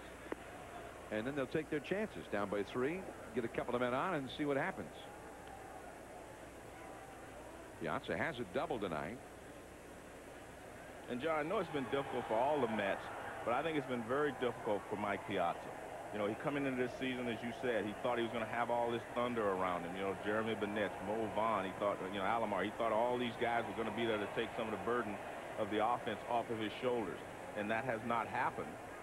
So I think it has to be very difficult for him to keep up his intensity day in and day out from the opening day to now. Well, he said this time of year, the games mount up. Right. The wear and tear being a catcher. And in terms of working out, there is no working out. It's just trying to conserve as much strength and energy as he can for the next game. There goes Cedeno. And Finley throws out Perez. The inning is over. One hit, one left.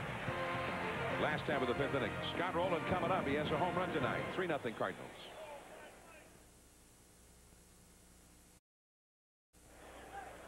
Cardinals 3, Mets nothing. Top of the, or rather the last of the 5th inning. The Cardinals coming up with Scott Rolen. Only 2 for his last 32 coming into this game, but tonight he has hit a single to left, and he has also homered to left center. Curveball for a strike from Pedro Astacio. Rolen admitted that he was pressing a little bit when he first got over to the Cardinals after the trade.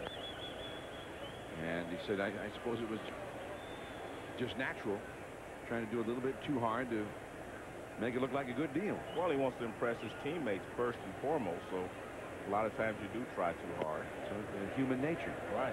You want your teammates to have the respect. Busch Stadium is now rocking and rolling. Scott Rolen, that is. 2-1 the count. And a pop-up off the fists. Mo Vaughn giving chase. Nope. Runs into the tarp, and the ball just back into the first row. 2-2 to Rolen. Well, Rolen, I mean, this is the kind of a guy, let's say he re-signs here, starts the year here next year with this group hitting around him, where he doesn't have to be the guy without the controversy and of the contract and all that stuff. I mean, he might blossom and do things that he never did in Philadelphia even. Well, the one thing is, I mean, he's played so great defensively that, you know, he's going to earn his keep just defensively at third base. Slider off the outside. 3-2. There's Walt Jocketty, the Cardinals senior vice president and general manager, who executed the trade to get Rolen over here. And of course, the Cardinals didn't get him here just for a couple of months. They want to sign him to a contract extension, keep him here. And that slider misses. A leadoff walk for Rolen. Meanwhile, an update. Here's Bill Pito. All right, John, Curt Schilling, 19th win of the year, 7 innings and 8 strikeouts as Arizona beats Florida. Schilling the fastest of 19 wins since Randy Jones back in 1976. And Adrian Beltre, a sac fly, has the Dodgers in front of Philadelphia 3-2, playing the top of the 6th. All right, Curt Schilling 19-4 and Randy Johnson 17-4. The Diamondbacks well in front in the National League West. Here's Tino Martinez rolling at first. And back to the bag he goes. Tino has hit into a force out, and he has also singled off the leg of Pedro Astacio. 3-0 Cardinals, last of the 5th. Tino without an RBI this month. Again, rolling back to the bag. I mean, the Cardinals as a team haven't done much this month. Their team average coming into play tonight in the month of August was .201. 0-1 to Tino. I asked Tony La Russa before the game. I said, any theories, explanation as to why the team has gone into this slump? And Tony basically said, hey, they happen. The guys are in a slump. Slumps happen in baseball. And he says it's a veteran team, too many guys with track records. You know it's going to end at some point. And maybe tonight. Extra base hit for Tino. Stopping at third is Rolen. A double for Tino Martinez. One of the things that I've always admired about Tino Martinez is that he can keep that ball on the inside corner fair down the right field line. A lot of guys would hook this ball foul, but he's able to keep it fair without letting it hook. Watch this. Ball's inside. See that? And he's able to keep it fair. The ball doesn't hook. It just stays right there and goes down the line. Very few left-hand hitters can do that. And you see the ball hustle back in, and Tino's at second, Rolen's at third with no one out. Second and third, nobody out, and Edgar Renteria coming up. The Mets are going to play back at short and second up the middle, but pulled in at third and first. Astacio has constantly been in trouble tonight. Cardinals have had base runners in every inning. They put 12 men on base all told against him. 7 hits, 3 walks. He's hit a batter, plus there was an error. Bullpen activity now. Jamie Cerda, a left-hander, up in the Mets bullpen.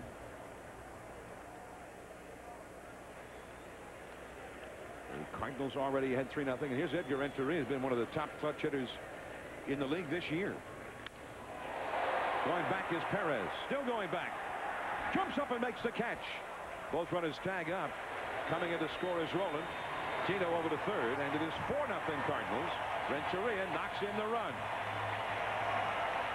And John, when you talk about a productive out, that's what we're talking about right there. Not only does he get the runner in from third, but he moves the runner from second over to third so he can score on a ground ball or a fly ball. He gets him to second, third with less than 2 outs.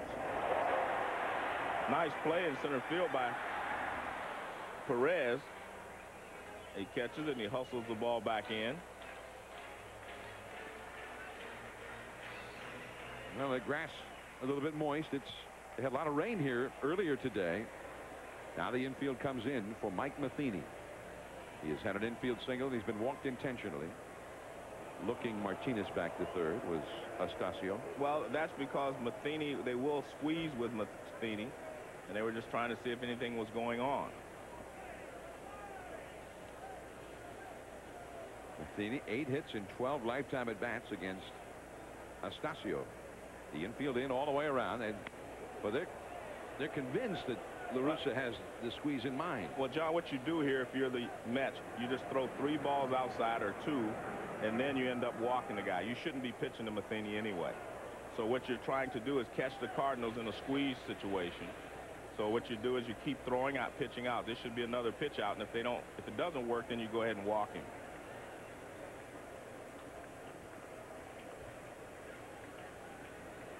Well, they're not doing that. 2-0. See, it doesn't make a lot of sense to me to pitch to Matheny, who's hit Astacio especially well when you have the pitcher on deck. Well, now they're going to walk him. I mean, I thought that they would just try to pitch out twice, trying to catch the Cardinals in a squeeze situation. But this is what you should do anyway. Just walk him and pitch to the pitcher. It'd be different if Astacio had a great record against a guy like Matheny, the 8th place hitter. But he doesn't, so there's no point in pitching to him anyway. You really do not gain anything. Right in the first inning, Finley came up with the bases loaded and 1 out and laid down a bunt, not a suicide squeeze bunt, a safety squeeze bunt, and it ended up being an error by Mo Vaughn, and the run scored. Well, if you're Tony La Russa, I'd do it again. I sacrifice. You don't squeeze. You sacrifice and move another runner in the scoring position and leave it up to Fernando Vena. Gino Martinez at third, Mike Matheny at first. Yeah. There's the bunt. And that's what you should do. I mean, once they walk Matheny, you go ahead and bunt him to second and leave it up to, you know, your leadoff hitter. Because again, the last thing we want is if you're the Cardinals, is for Finley to ground into a double play. Now he's going to come over and chat with Jose Oquendo. There's Vena on deck. Well, I think what he's going to tell him, John, to be honest with you, is bunt it to first base. Bunt it to that side of the field, not down the third base line. Because if you bunt it down the first base line, you have a chance. If you bunt it over here, you have a chance for this runner to score. But if you bunt it down here, he can't score because the third baseman is in close. So you bunt it to the first base. That's where you want him to do. That's foul. You want to give yourself a chance that if he makes a good bunt, a real good bunt, the runner from third can score. But if he doesn't make a good bunt, then the runner from first is going to go to second anyway. And the good point is, if you're bunting, the guy at third base allows the runner at third base to get a big lead, because he's going to charge in from third, which allows the runner from third to move down the line as well. So if you make a good bunt on the right side, he can score. 0-2 the count. He should be bunting again. The squares. Did he bunt at it? No. An appeal was made to Larry Vanover, the third base umpire, but he said no bunt. 1 ball, 2 strikes.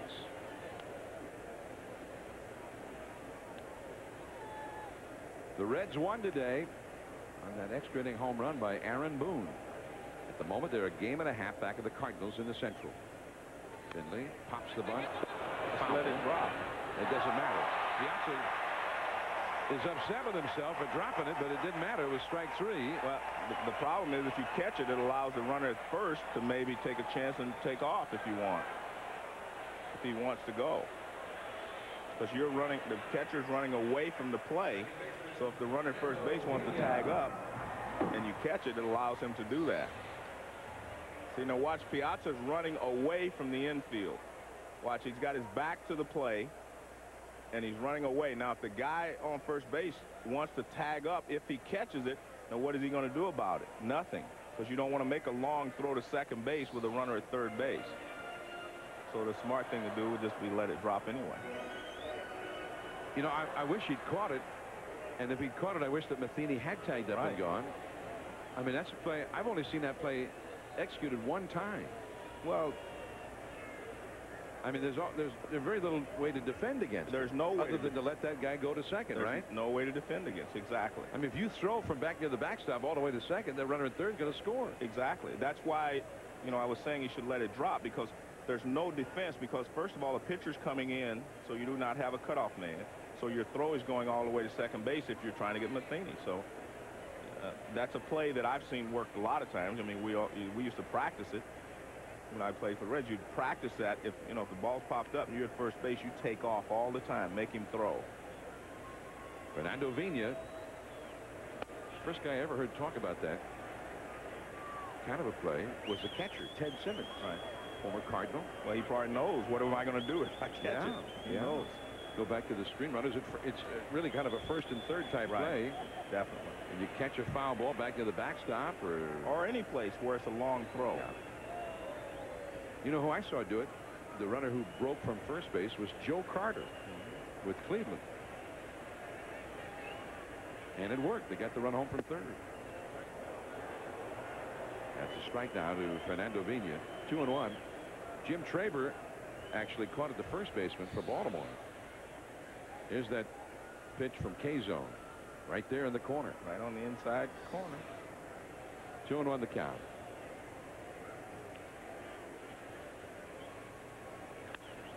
Deep down the right field line, but hooking foul. Vina, he got some McGuire muscles there. It's a big back. He didn't hit him foul. I mean, 1998, he never hit a foul ball home run, did he? Probably not. I mean, when he hit number 61 off the restaurant window out there, right down the line, and he kept it fair. He moved ahead of the Babe with a Ruthian home run. Then number 62 the next night. That was his shortest home run out of the 70. You know what? I'm still amazed at what he said when Barry Bonds was chasing his record. He said he'll hit 72 or 73. That was his quote. Vina down on strikes, and the Cardinals get just the one run. We're going to the sixth. The power's coming up. Piazza, Mo Vaughn, Roberto Alomar. The Mets are down 4-0.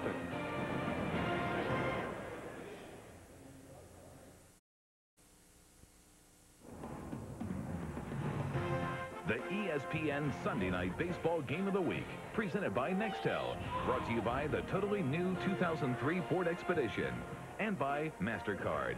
There are some things that money can't buy. For everything else, there's MasterCard.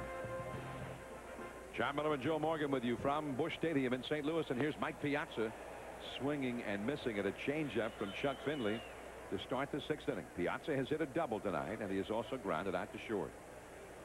And Piazza's now 34 years old. And I said, what hurts? And he said, hey, what doesn't hurt? I mean, he's a catcher. It's August. He's 34. He's banged up. That's a big curveball ended his 0-2. But this is the thing with Piazza. He's the key man in the lineup. Right. The other guys have not delivered as hoped. You know, with the club starting poorly, playing inconsistent baseball, it is extremely difficult for Piazza to take a day off. And I've always been amazed at catchers, because obviously they have to be very strong in order to play that position. But you know, just think about Ivan Rodriguez catching all those games in Texas in the heat, and it showed that his average went down each year. You know, I mean, each month. In August, September, so forth, his average always went down. I mean, it's almost impossible to hit 330 as Mike does every year and catch as often as he does. Well, look at that. He's had 9 straight 300-plus batting average seasons. And not that many have done that. The splitter, strike 3.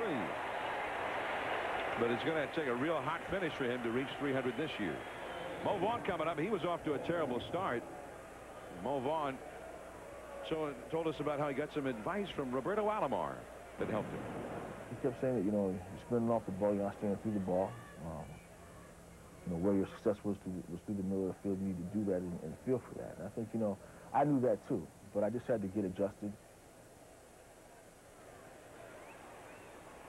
Mo Vaughn has flied out to shallow left and struck out looking tonight. Well, you know, Alomar is a veteran. He's seen a lot of good hitters, and he has his theories about hitting. And what he probably saw is Mo, because he set out last year, you're always going to try to catch up with the ball first. That's your first thought. I got to catch up with the fastball. And to do that, sometimes you spin out. And that's what he was doing early. 2-0 to Vaughn. Finley did not like that call. Well, you saw Mo's numbers early on, but in his last 46 games, 15 home runs. That's a, that's a 45-50 home run pace in the last 46 games. More what you would expect from Mo Vaughn. Over the left center, but there is Edmonds. Out number 2. And Finley's on a roll here. He shut out the Mets now for 5 2/3 innings. Well, Finley has tried to keep the ball in on Mo Vaughn all night long. And you see the target's inside. I don't know why they want to go down and in, but it's inside and it stays inside, and it makes him fight the ball off instead of extending to get it. Mets have only 1 hit since the 3rd inning. That's ball 1 to Roberto Alomar, who was walked and grounded out to second. You know, the Mets added a lot of players, you know, thinking that, and most of the guys they added, they thought they were impact players. Mo Vaughn, Roberto Alomar, Jeremy Burnett, and Roger Cedeno. Cedeno was supposed to be the leadoff hitter, hits, play center field, steal 50 bases or so. Burnett was supposed to hit 30 home runs, driving 100+ runs. And Mo Vaughn, of course, and Roberto Alomar. All these guys are supposed to be impact players, but they have not had a big impact, with the Mets this year. Edgar Renteria. Alomar retired. 3 up, 3 down. That's 11 out of the last 12 Mets retired by Chuck Finley, who's rolling along. Drew, then Edmonds and Pujols coming up.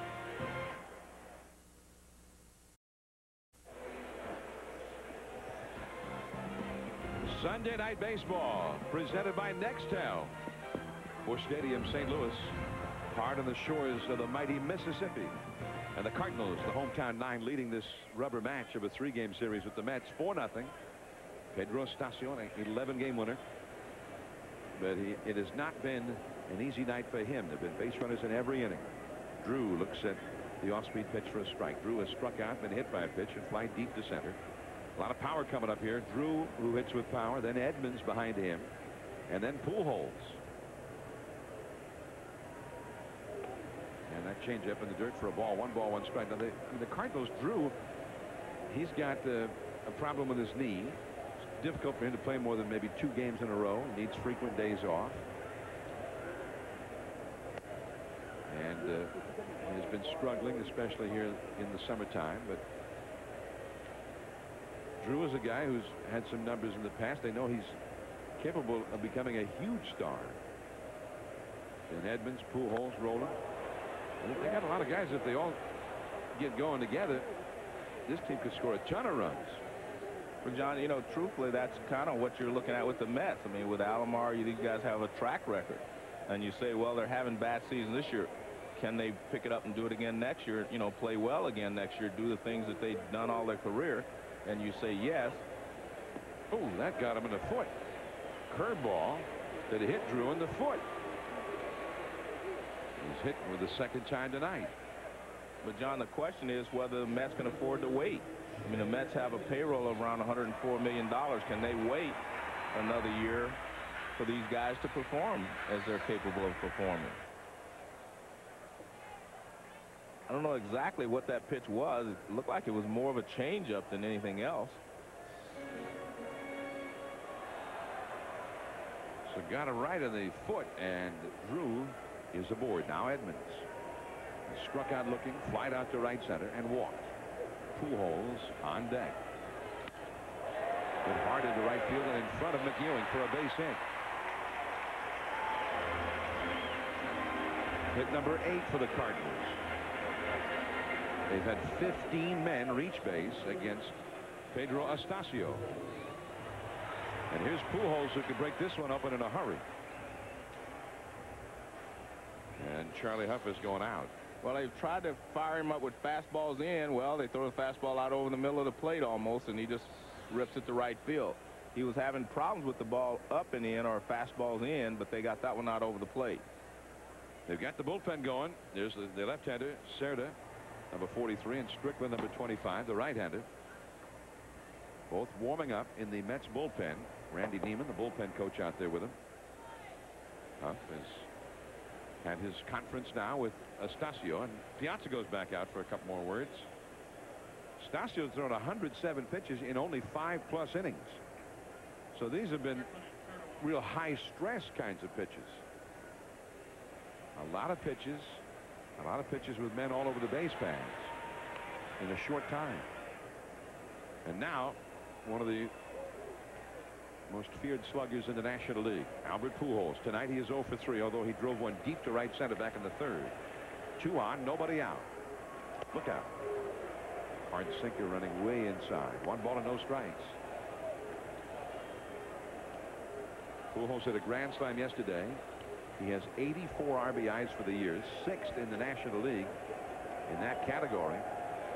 It's a pretty impressive list in front of him. Berkman, Sean Green, Sammy Sosa, Luis Gonzalez,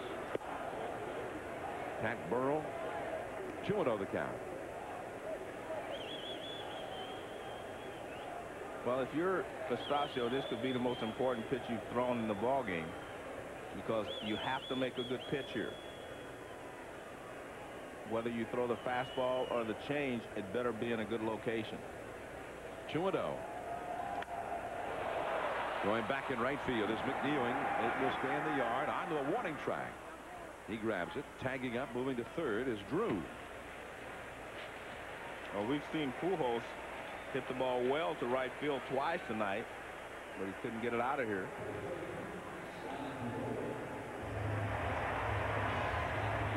Let's take a look at this pitch. Well, he did not make a good pitch. Pujols just misses it. This is a fastball middle of the plate and belt high, and he's just a little late on it.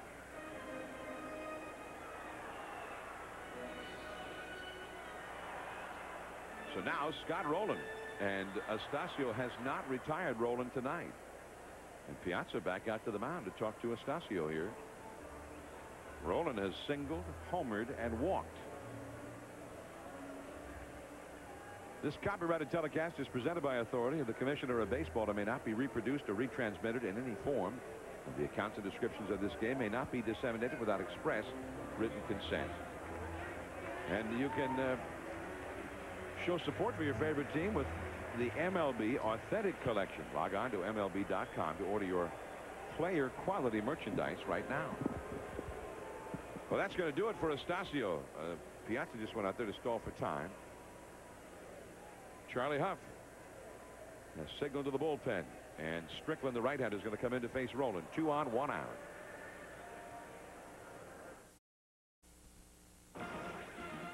Bill Pito back in the studio as we update the Phillies and the Dodgers. LA coming in 1 game in front in the race for the wild card spot in the National League. Bobby Abreu off the base of the wall. Run comes in to score, and the Phillies come back to tie the game 3-3, playing the bottom of the 7th from Los Angeles. Thanks, Bill. Mike Lieberthal having another pretty good game, too. He had 3 home runs there last night. 4-0 the score here. The Cardinals leading the Mets. And there is 26-year-old right-hander Scott Strickland, acquired from the Montreal Expos right after the opening day of the season.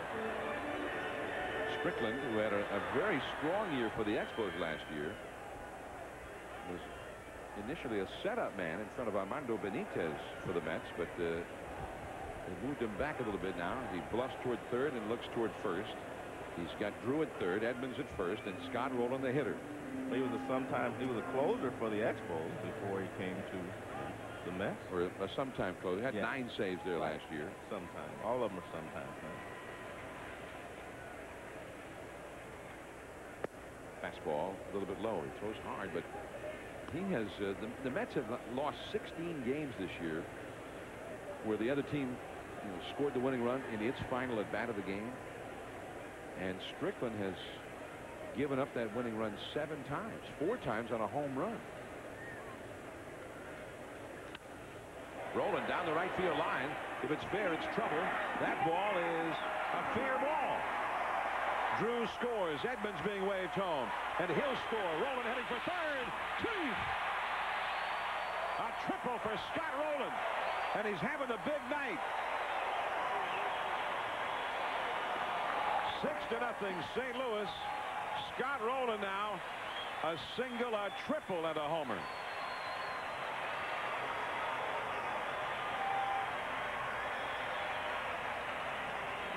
This is one of the things that makes Scott Rolen a good hitter, is that he can go the other way. And he's so strong, so he's late on this fastball and just kind of fights it off almost. But he's strong enough that when he hits it late like that, he drives it down the line and it stays fair. It doesn't really hook. It's right at the base of the wall, and he has a triple and 2 RBIs. They're going to walk Tino Martinez intentionally with Rolen at third and 1 out. Tino's had a single and a double tonight. He has not had an RBI this month. Well, no wonder, Joe. Every time he gets a chance, they walk him intentionally. At least from what we've seen tonight. First and third, and Edgar Renteria is coming up. But you're walking a guy here who's not been driving in runs, and Renteria has been one of the best in these situations in the league this year. Yeah, but the only thing they're looking for here is to set up a double play so they can get out of the inning with 1 ground ball. So just a bad spot no matter which way you look at it. It doesn't matter who was hitting, they'd have to do this.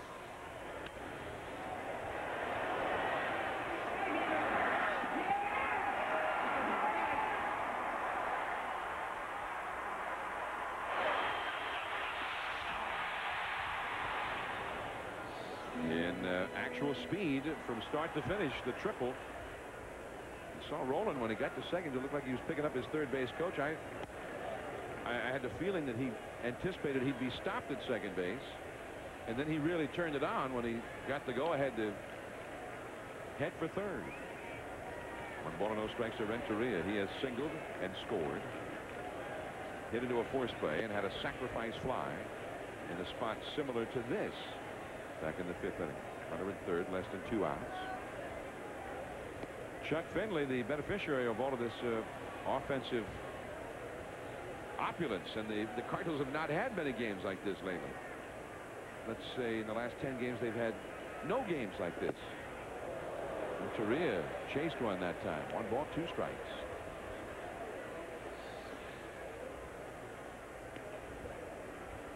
There's the hole in it. You can see a little slide piece away. And Renteria chases it.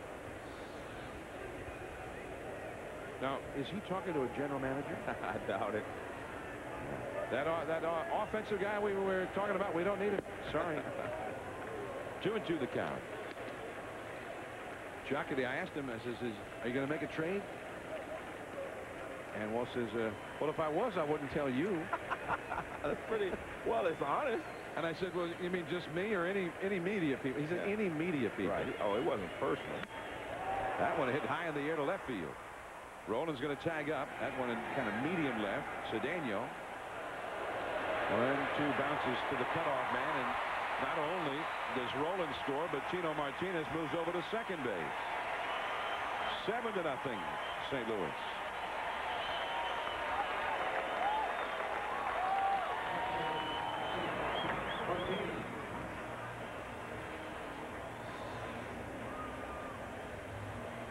Pretty good at pitch to hit, but you know you're going to hit it in the air. High breaking ball. So Daniel throws it into the ground. It doesn't even reach the infield.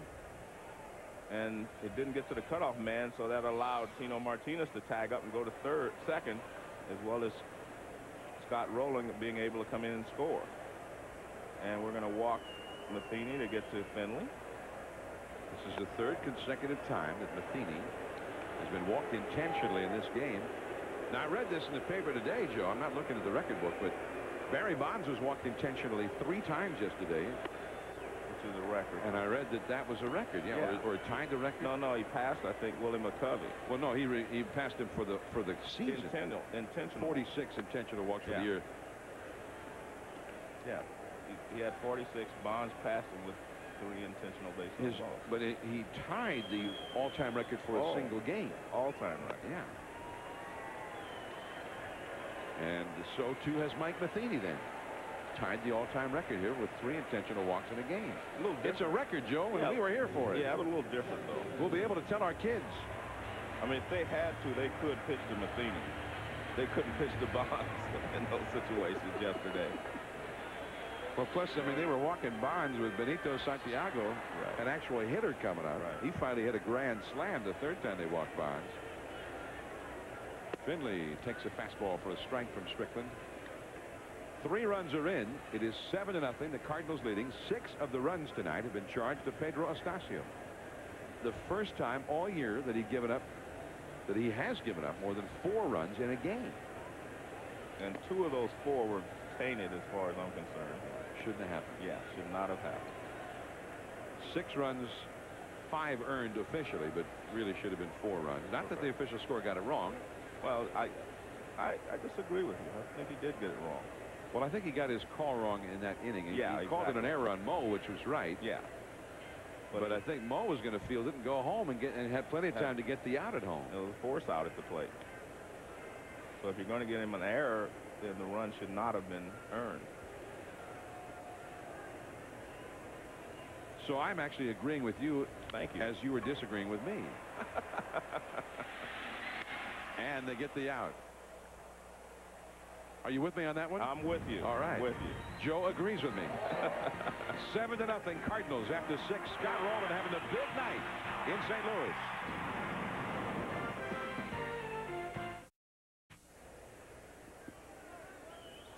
Cardinals 7, Mets nothing. Mike Piazza. Joe with the ammonia towel. Yeah, that shows you how tired he is, and it's a tough job. Catching is a tough job, especially in a ball game like this where you're sitting back there, for a long time each inning. It's not like you're going 1, 2, 3 and out. Ty Wigginton. Nice pickup. And Rolen throws him out. Rolen's doing a little bit of everything tonight. Well, he's been doing that all the time. Since he's been here in St. Louis, he's been playing great defense.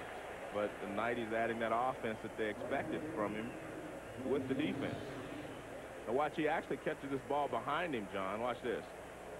Right behind him. I mean, he stretches out, gets it behind him, turn and make the throw. And you catch it behind you like that because you want to get the good hop right there. You see that? Nice play. Right there. Perfect throw. Now Joe McEwing. Well, Rolen, 3-time Gold Glove winner, former National League Rookie of the Year, but he's sort of having his coming out party here tonight in St. Louis. Charlie Huff on the phone to the bullpen, meanwhile, for the Mets. Or maybe he's calling you. No. Okay. I can't help him. Must be the bullpen. Must be the bullpen. We cannot help them, John. Big curveball to McEwing for a strike. Well, we mentioning about Scott Rolen and his coming out party for the Cardinals, acquired for this stretch run here. How about Chuck Finley? I mean, Finley, the veteran pitcher, acquired to help bolster a rotation that's had nothing but troubles, injury, tragedy all year long. Only one of their opening day starters is in the rotation right now. And Finley had struggled big time his last 2 starts, and especially in the last one against Montreal. But tonight he's got a shutout going into the 7th inning. McEwing chases that splitter and is tagged out by Matheny. Out number 2. And John, not to take anything away from Finley because he pitched a great ball game. But remember, we said this at the beginning of the telecast, that the Mets do not handle left-handed pitching well at all. They're the worst in the league hitting left-handed pitching, and I think he's exploiting that tonight. I mean, the guy's just a good pitcher, but the Mets do not hit left-handed pitching well. There's Woody Williams. They're hoping to get Woody back. Tony La Russa said, it's possible that he'll be back before September the 1st. He's not predicting it. He has had 3 bullpen sessions, but has not faced any kind of live hitting in batting practice or anything else yet. No simulated games. There's Garrett Stevenson. He was originally penciled in to start yesterday's game, but had some stiffness, a knot behind his right shoulder. It was scratched. Luther Hackman made that start. There's Dave Duncan, the pitching coach. They've had 13 different guys start games for them this year. And according to Tony La Russa, Luther Hackman got a battlefield promotion yesterday. He started the game and he pitched 4 1/3 innings, but he pitched well enough to earn himself another start. A little bit low to Ray Ordonez, who has walked and doubled in this one. 3-1 the count. Luther Hackman out of the bullpen to make a start yesterday. And although he gave up the lead, the bullpen came on and held him the rest of the way. They won it 5-4. 3-2 the count to Ordonez. But it also underscores, I mean, Hackman was an emergency 5th starter as John Valentin comes out on deck. And it sort of underscores the reason that Walt Jocketty might have been on the phone with another GM. They'd like to get a starter to put in there in that 5th spot who's experienced in that role. A little bloop into shallow right. Benia chasing out, but it's in there for a base hit. Picked up by Drew. So Ordonez is 2 for 2. And now John Valentin will come up as a pinch hitter for Strickland. 7-0 the Cardinals lead. Tomorrow the Little League World Series will continue with a doubleheader on ESPN 2 in the New England Regional. Massachusetts, the team from Worcester, up against Rhode Island, the team from Portsmouth at 8 Eastern, 5 Pacific. Following that game at 10 Eastern, 7 Pacific. The team from Coeur d'Alene, Idaho, will take on the team from Hawaii, from Waipahu, in the Western Regional. The Little League World Series presented by Honda on ESPN and ESPN 2. That's a called strike to John Valentin. John Valentin and Mo Vaughn together again. They went to college together at Seton Hall University. Teammates with the Red Sox for many years. Reunited with the Mets this year. Valentin's been a handy player off the bench for Bobby Valentine. Been able to play first base, third base, pinch hit. 3 homers, 24 batted in. He's had 8 hits in 31 pinch hit at bats. He's been the Mets' most often used pinch hitter. Mark Guthrie, the left-hander, up in the Mets bullpen.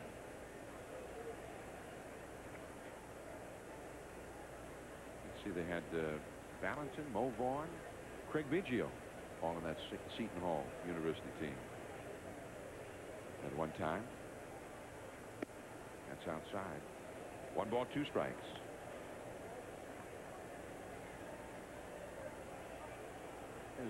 There's Mo on the left, John Valentin on the right. 1988 Seton Hall baseball media guy.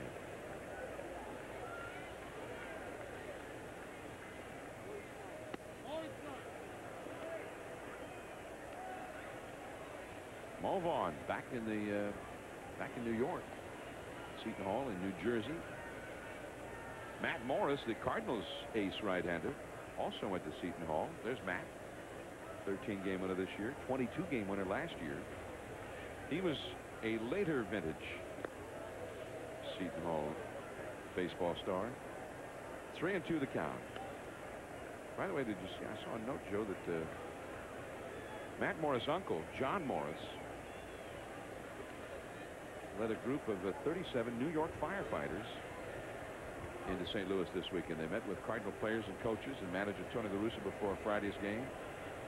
The group, which all of them participated in the September 11th rescue efforts, were here for the entire weekend. 3-2 the count.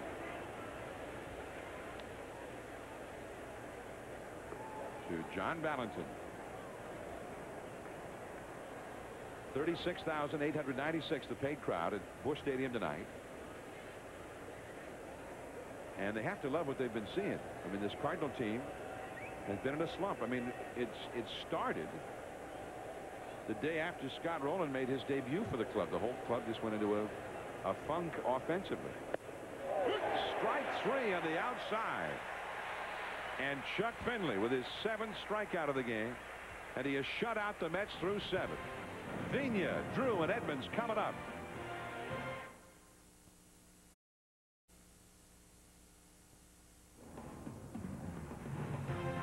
The ESPN Sunday Night Baseball Game of the Week, presented by Nextel.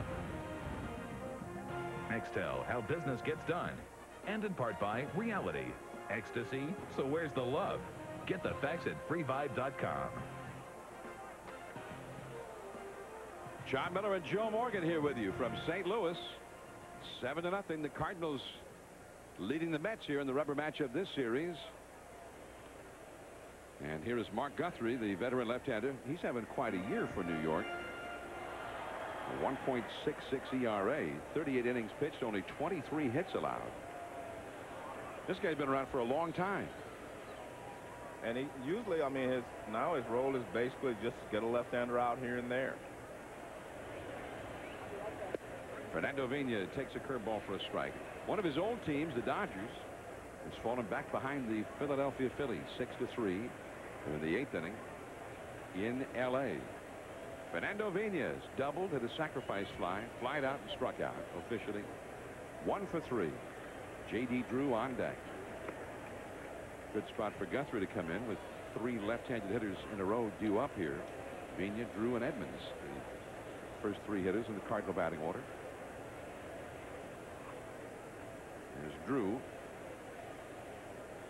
He hasn't had a hit tonight, but he's been hit twice. Got hit in the 6th inning. That started a 3-run rally. Edmonds in the hole. And Vina out of the reach of Wigginton. Base hit. Meanwhile, here's an update with Bill Pito. All right, John, Giants and the Pirates, bottom of the 11th, all tied up. Ramon Martinez here for San Francisco. Game-winning base hit as the Giants win at 5-4. They trail L.A. by 1 game in the race for the wild card spot right now. Phillies and the Dodgers, speaking of Los Angeles, 3-3. Jimmy Rollins here in the 8th. He's gone 5 for 5. Drives in Tomas Perez. That makes it 4-3. It's now 6-3 Phils in the top of the 8th inning. Jimmy Rollins. How about that little flip? A little flip to left field. Well, that's the way you figure him at his best. Well, exactly. Well, that's what you want from a guy, not try to hit it too hard. I mean, he's got some power, he's got some pop, but he's got incredible speed. And he's been slumping. Rollins hit about 160 in the month of July.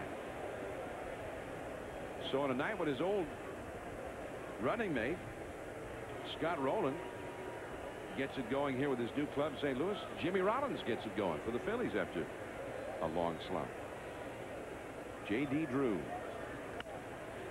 Pass Mo Vaughn through that open hole. Vaughn was holding against the runner. Vina takes second. Drew gets his first hit. So the first 2 of these left-handed hitters has each had a base hit against the left-hander. Well, as a left-handed hitter, you always try to pull the ball towards the hole. And just out of the reach of Mo Vaughn.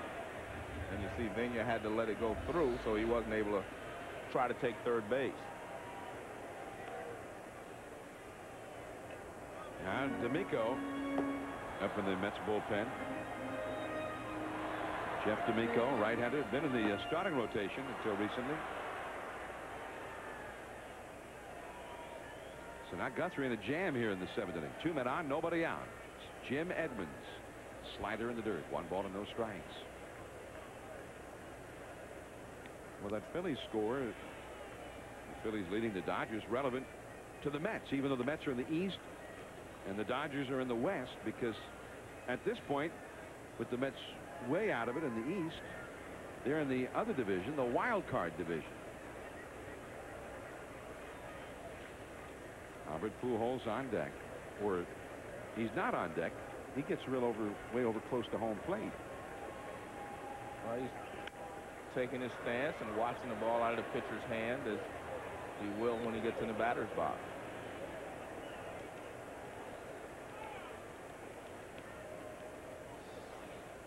Well, you see the pitch, and he reacts to the release.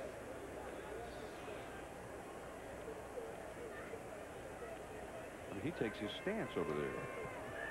I don't think I've ever seen anyone get that involved. You usually watch the pitcher, but he's getting ready just like Edmonds getting ready. He's 25 feet away from the on-deck circle. The Cardinals bullpen is getting busy now. Both Pujols and Edmonds. We'll get ready for the next pitch here from Guthrie. Steve Klein had gotten up. He'd been throwing for a while. The veteran, Chuck Finley, has gone 7 shutout innings tonight. Edmonds and Pujols await this next pitch.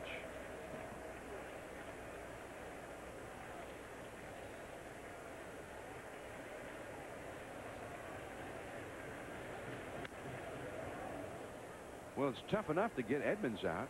How about getting them both out at the same time? That is difficult. Actually, the on-deck circles are there for a reason. You're supposed to be in the on-deck circle when you're waiting over here, and there's one on the Mets side as well. You're supposed to be there, but it's kind of like the coach's box. You're supposed to be in the coach's box, but if we look down at third base, we'll see that Jose Oquendo is way out of the third base box, so they usually do not make you adhere to that rule unless somebody complains. In the dirt, it gets just past Piazza, and the runners will advance. A wild pitch. And now there are runners at second and third with nobody out.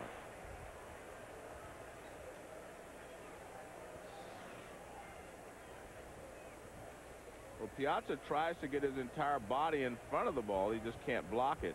One of the things I've seen a lot of lately is guys just reaching out there with one hand trying to catch it. But Piazza tried to get his entire body in front of it and block it, which is the way you're supposed to try to block the ball. Well, I mean, he kept it from getting past him to the backstop. It was pretty opportunistic running by the base runners. Ball just hopped right behind him by maybe 5 feet. 2-2 the count. Oh, man. Tough pitch, and Edmonds strikes out. 1 down, and now Albert Pujols will actually come to bat. To the plate. Yeah. I don't think he'll hit, but he'll walk to the plate. Baseball America, before last season, in their list of prospects, listed Albert Pujols as the Cardinals' second top prospect. Here's what they predicted for Albert before last year. Pujols will likely start 2001 in Double-A and could be in the big leagues in 2002, though the Cardinals try to temper expectations. What are you trying to do, keep people from buying that book? No, no. They know that's all. In fact, the Cardinals themselves had decided that he was going back to the minors, even though he had a great spring. And Albert lines one into left center. That's going to be a base hit. Hits into the alleyway, rolls to the wall. Vigna scores. Drew scores. It's a 2-run double for Albert Pujols. They did pitch to him, and he does hurt him. It is 9-0 as Albert adds 2 more to his RBI collection. Well, the fact that Scott Rolen has swung the bat so well tonight may have caused them to pitch to Pujols, because first base was open and they had a place to put him, and they probably wish they would have. Now walked him. That's a bullet in the left center field right up the gap, and he drives in 2 runs. So he's got 86 RBIs now, and now they're going to walk Rolen with the left-handed batting Tino Martinez up next. So Rolen has, or would have had, a shot for the cycle. He needs a double to hit for the cycle.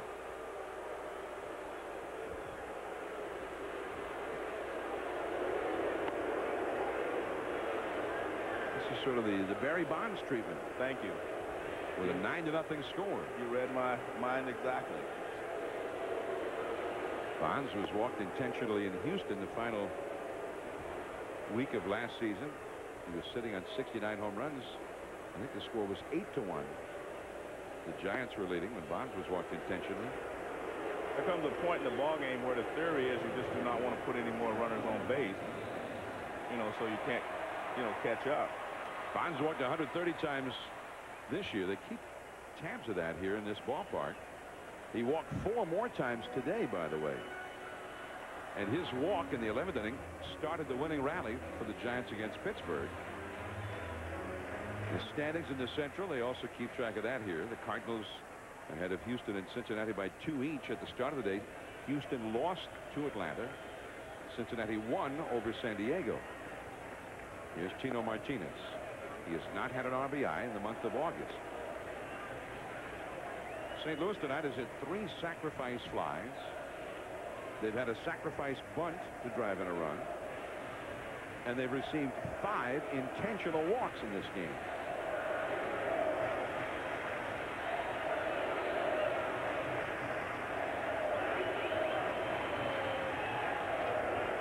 I'm trying to start the "Let's Go Tino" cheer here, similar to the Yankee cheer. Let's go Yankees. 1 ball, 1 strike.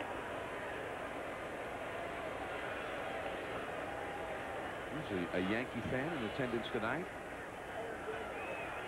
We miss you in New York. I mean, he had a lot of fans. Tino had some very good years there, replacing Don Mattingly, who was an incredible favorite. Excellent years, but I don't know where he would play there at Giambi at first base. 2-1. Fastball. He had to jump out of the way. Cardinals were averaging 2.5 runs per game the last 10 days, hitting .208 in that time. Tonight, 12 for 28, a .429 average. They've got 9 runs on the board and counting. Slider low, 3-1. After when the Cardinals brought Tino to St. Louis, I thought it was a perfect place for him, and I still do. I think this is a good spot for Tino. 3-1 to Tino. Pujols at second, Rolen at first. They walk Rolen intentionally to set up this matchup.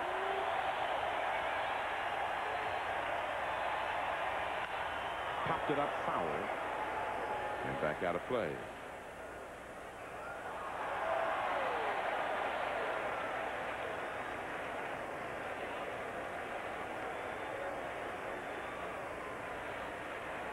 Tino Martinez, one of the reasons he was so popular in New York is he had some real big hits in postseason play in those playoffs and World Series, including that dramatic home run against Byung-Hyun Kim in Game 4 of the World Series last year when the Yankees looked all but out of it. Runners going. The ball is swung on a miss. Now they've got Pujols in a rundown. And Pujols is tagged out by Wigginton.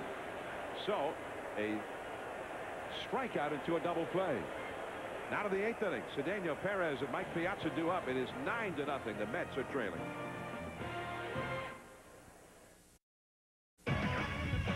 Coming up on SportsCenter, Curt Schilling pitches for his 19th victory, and the Ravens linebacker Ray Lewis will host the Plays of the Week. Join Stuart Scott and me, Dan Patrick, after the Mets and Cardinals, right here. Sunday Night Baseball on ESPN. Yes, thank you very much. And the Cardinals all over the Mets, leading 9-0.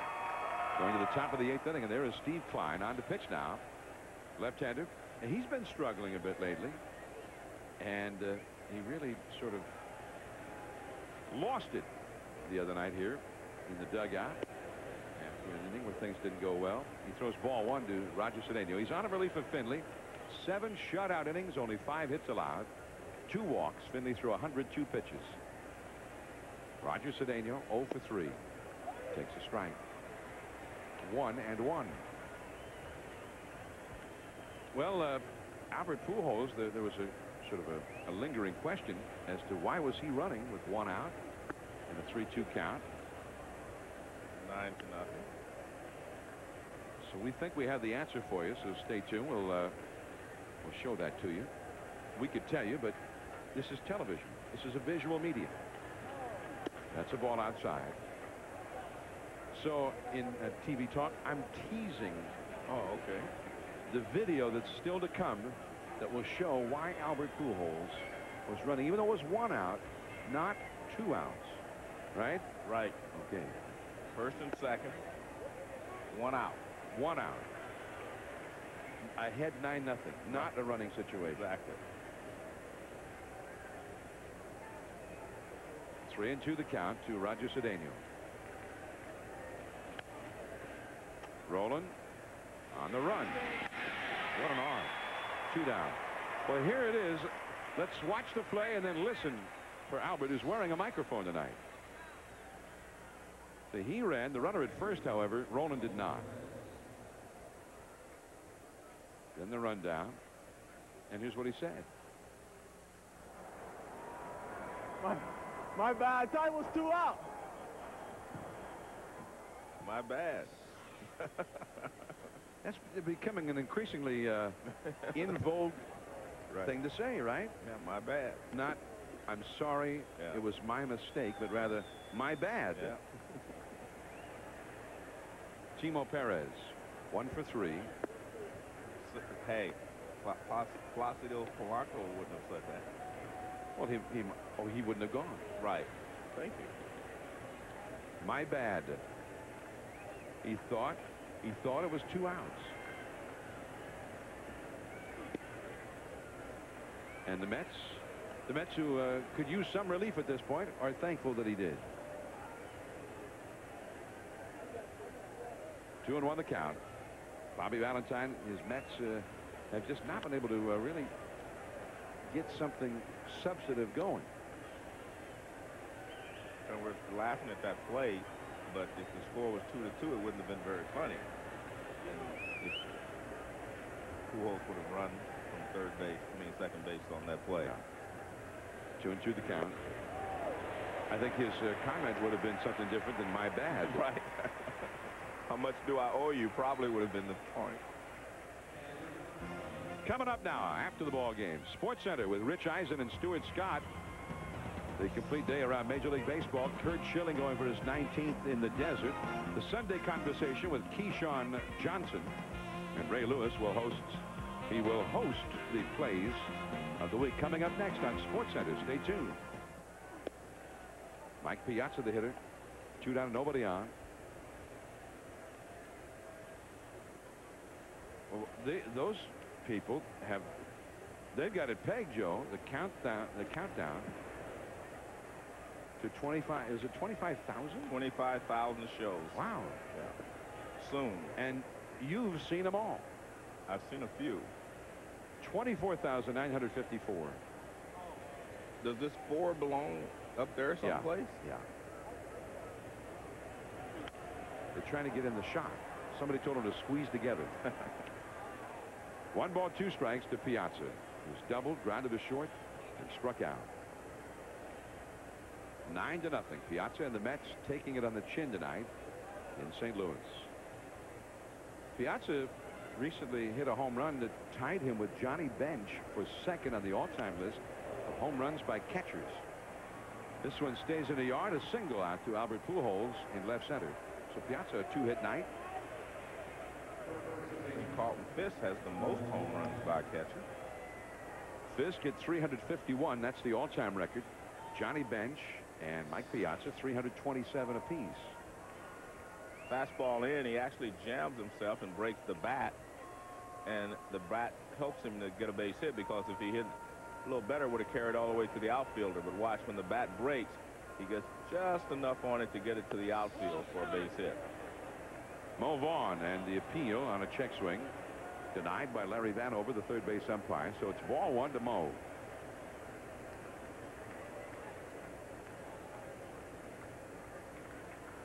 Mo tonight is hitless. He's flied out to shallow left, struck out looking, and lined out to left center. Not your typical Sunday night baseball game for Mo Vaughn. And usually Mo is the best of hitters on Sunday night baseball. 19 homers for the year. Most of those, 15 of them in the last 47 games. I picked up his bat today. He uses 36-inch, 36 ounces. Wow. Which is very unusual in today's game, because most guys use 31 or 32 ounce bats. Look at that breaking ball in there. Strike 2.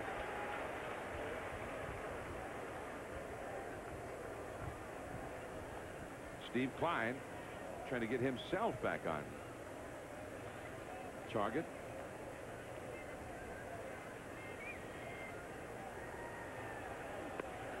That slider misses down and away. 2 balls, 2 strikes. 9-0. The Cardinals out in front. Last of the 8th. Scott Rolen a big night, a single, triple, and a homer. Albert Pujols a 2-run double. Tino Martinez a single and a double, and a walk. If Steve Klein didn't have a glove on his right hand, you'd still know he was a left-hander. He looks like a left-hander. And strike 3. A left-hander with a great slider. And a bad hat. 9-0. Cardinals over the Mets. Last of the 8th. It's the Sunday night baseball game of the week. The big game between the lines of halftime. The corners go crash and halftime. going 9. Jim Edmonds, we are going 9. I like that. Out of the last of the 8th inning, the Cardinals leading 9-0. Maybe that's what he meant. Going for 9 runs. There's Jeff D'Amico, and the starting pitcher most of the year. Now in the bullpen for the first time. 5-10 with a 5.30 ERA, and Renteria swinging and missing. Strike 1. Other changes with D'Amico coming in. There's Vance Wilson not catching. As you see, Renteria's ninth. Singleton scored in the second. Force out in the third, and a couple of sacrifice flies for him. Too high. 1 ball, 1 strike. Vance Wilson replacing Mike Piazza. Behind the dish, and Tony Tarasco in place of Mo Vaughn at first base. He's playing first base with a look like an outfielder's glove. He ordinarily is an outfielder. Curveball in the dirt for a ball. 2-1. There it is. It looks like he just took his outfielder's glove right on over the first base. And some of them are so big, they could be first baseman's glove. No, that's a first base glove. The first baseman glove did not used to look like that. No, it did not. Right center field. Into the alleyway. McEwing has to chase it. And Renteria gets his second hit of the night. Before the game, Albert Pujols, wearing a microphone, had a chance to visit with Mo Vaughn. They talked about Mo's bat. This is Mike Sweeney's bat. I'm a little guy. I can't swing your bat, man. You know? I don't see. I hold mine like this. Like that? Really? Like that. I can't hold mine like that. I can't hold mine like that. I hold mine like this. I can't hold like that. If they my top, my back foot come up. And they can get around the ball. I hold like that. It's interesting. Yeah. And what we were talking about is Pujols used a lighter bat, and Mo used a 36-ounce bat, and Pujols said he couldn't swing Mo's bat, but Mo gave us another tip. He said he had one finger buried, which means that he can whip the bat through, whereas Pujols has both hands on top.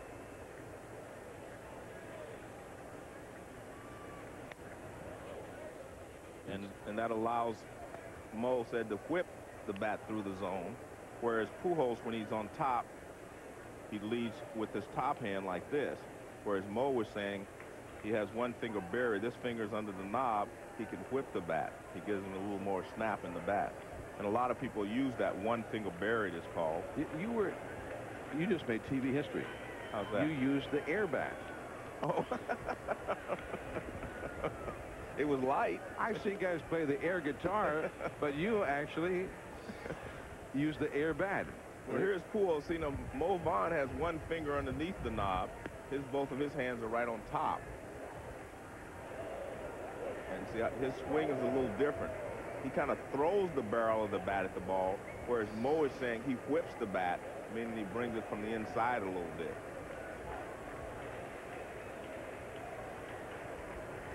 Pujols, who had a 2-run double his last time. Matheny, the hitter, 0-2 the count, facing D'Amico.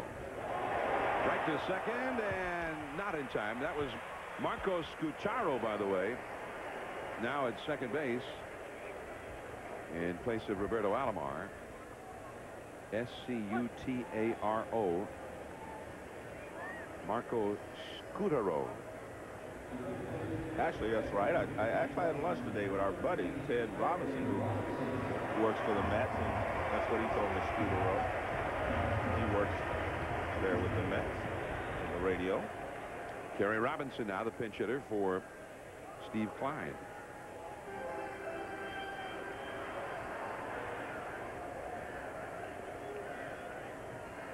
So the Mets with several changes here for the 8th inning. Wilson now behind the plate. Tarasco at first. Scucharo at second. It makes me think of the Scooter. Yeah. Bill Rizzuto, one of your fellow Hall of Famers. And he's in New York. But there's only one Scooter. Scooter, and then there's Scucharo. Scucharo, right. There's Kevin Joseph up in the Cardinals bullpen. One of the young pitchers up from the minor leagues, now in the Cardinal bullpen. Kerry Robinson, 1 ball, 1 strike to count. And pop up. Wilson coming back. Nice play. Almost climbed the backstop to get to that one. Robinson is gone, 2 down. This is a nice play by Wilson, because if he waits for the ball, it'll hit the netting coming down, so he leaps up and catches it right above where it would have hit the net. So 2 men down. Vance Wilson with a very nice play. And now Fernando Vina. 9-0. The Cardinals lead in the last of the 8th inning. Cardinals going to Pittsburgh after this. They've got the Pennsylvania trip coming up. 4 in Pittsburgh, and then next weekend, Scott Rolen returns to the vet. And Tarasco, outfielder turned first baseman, handles that one unassisted. 1 hit, 1 left. Now to the 9th inning from St. Louis. It is 9-0. The Cardinals out front. Last chance for the Mets. And we look forward to Sports Center, number 24,000. What do they say? 954. Closing in on 25,000 Sports Centers. There's Kevin Joseph, the right-hander, called up from AAA ball on August the 1st. He was 1-1 with a 1.99 ERA at Memphis this year. Opened the year on the disabled list until June the 10th, or not right at the beginning of the year, but early April, and then on the disabled list. Here is Marco Scutaro, lead off against him. It's pretty good movement on that sinker when the count is 0-1. They get Kevin Joseph and another guy named Matt Duff. A couple of rookies in that bullpen, plus Mike Crudale, who's been here most of the year and has done a great job. It's been a year of opportunity for young pitchers in the Cardinal farm system. Guys like Jason Simon-Tachi, although he has run into a few bumps in the road here lately. Travis Smith was in that rotation for a while, now has been sent back to the minor leagues. There's Simon-Tachi, former Olympic star for the Italian Olympic team. Final score from Dodger Stadium: the Phillies beat the Dodgers 6-3. Jimmy Rollins 5-5 for the Phillies. So maybe he's ready for a big finish. Exciting play. Is one of my favorite players. He is, and was a very exciting player.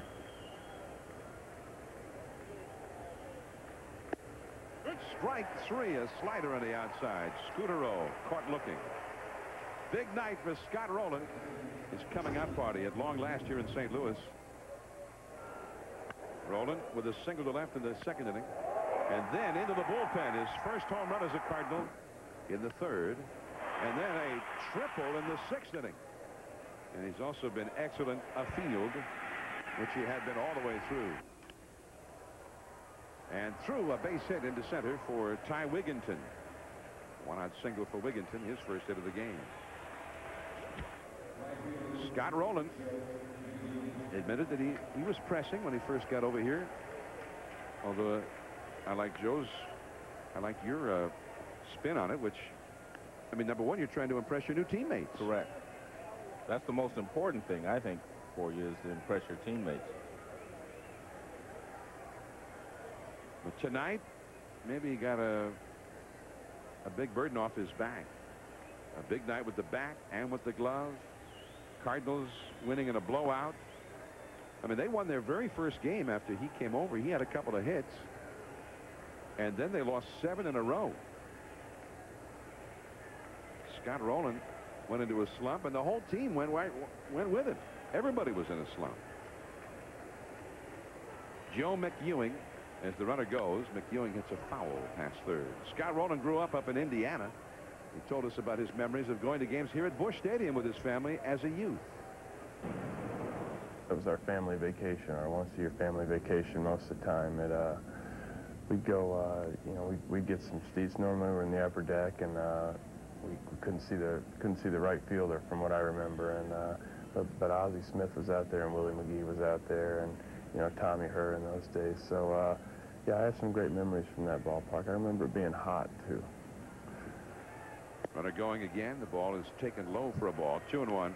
And the reason it was hot there, they had AstroTurf, and that AstroTurf field was, you know, would get hotter than the natural surface now. Used to come and see Ozzie Smith. And Willie McGee was one of those players. Willie McGee was one of the top players in those Cardinal clubs in the 80s. Vince Coleman, I imagine he watched a few times. A dribbler foul off to the left. 2-2 now to McEwing. No steal, by the way, for Wigginton because of the indifference of the Cardinals.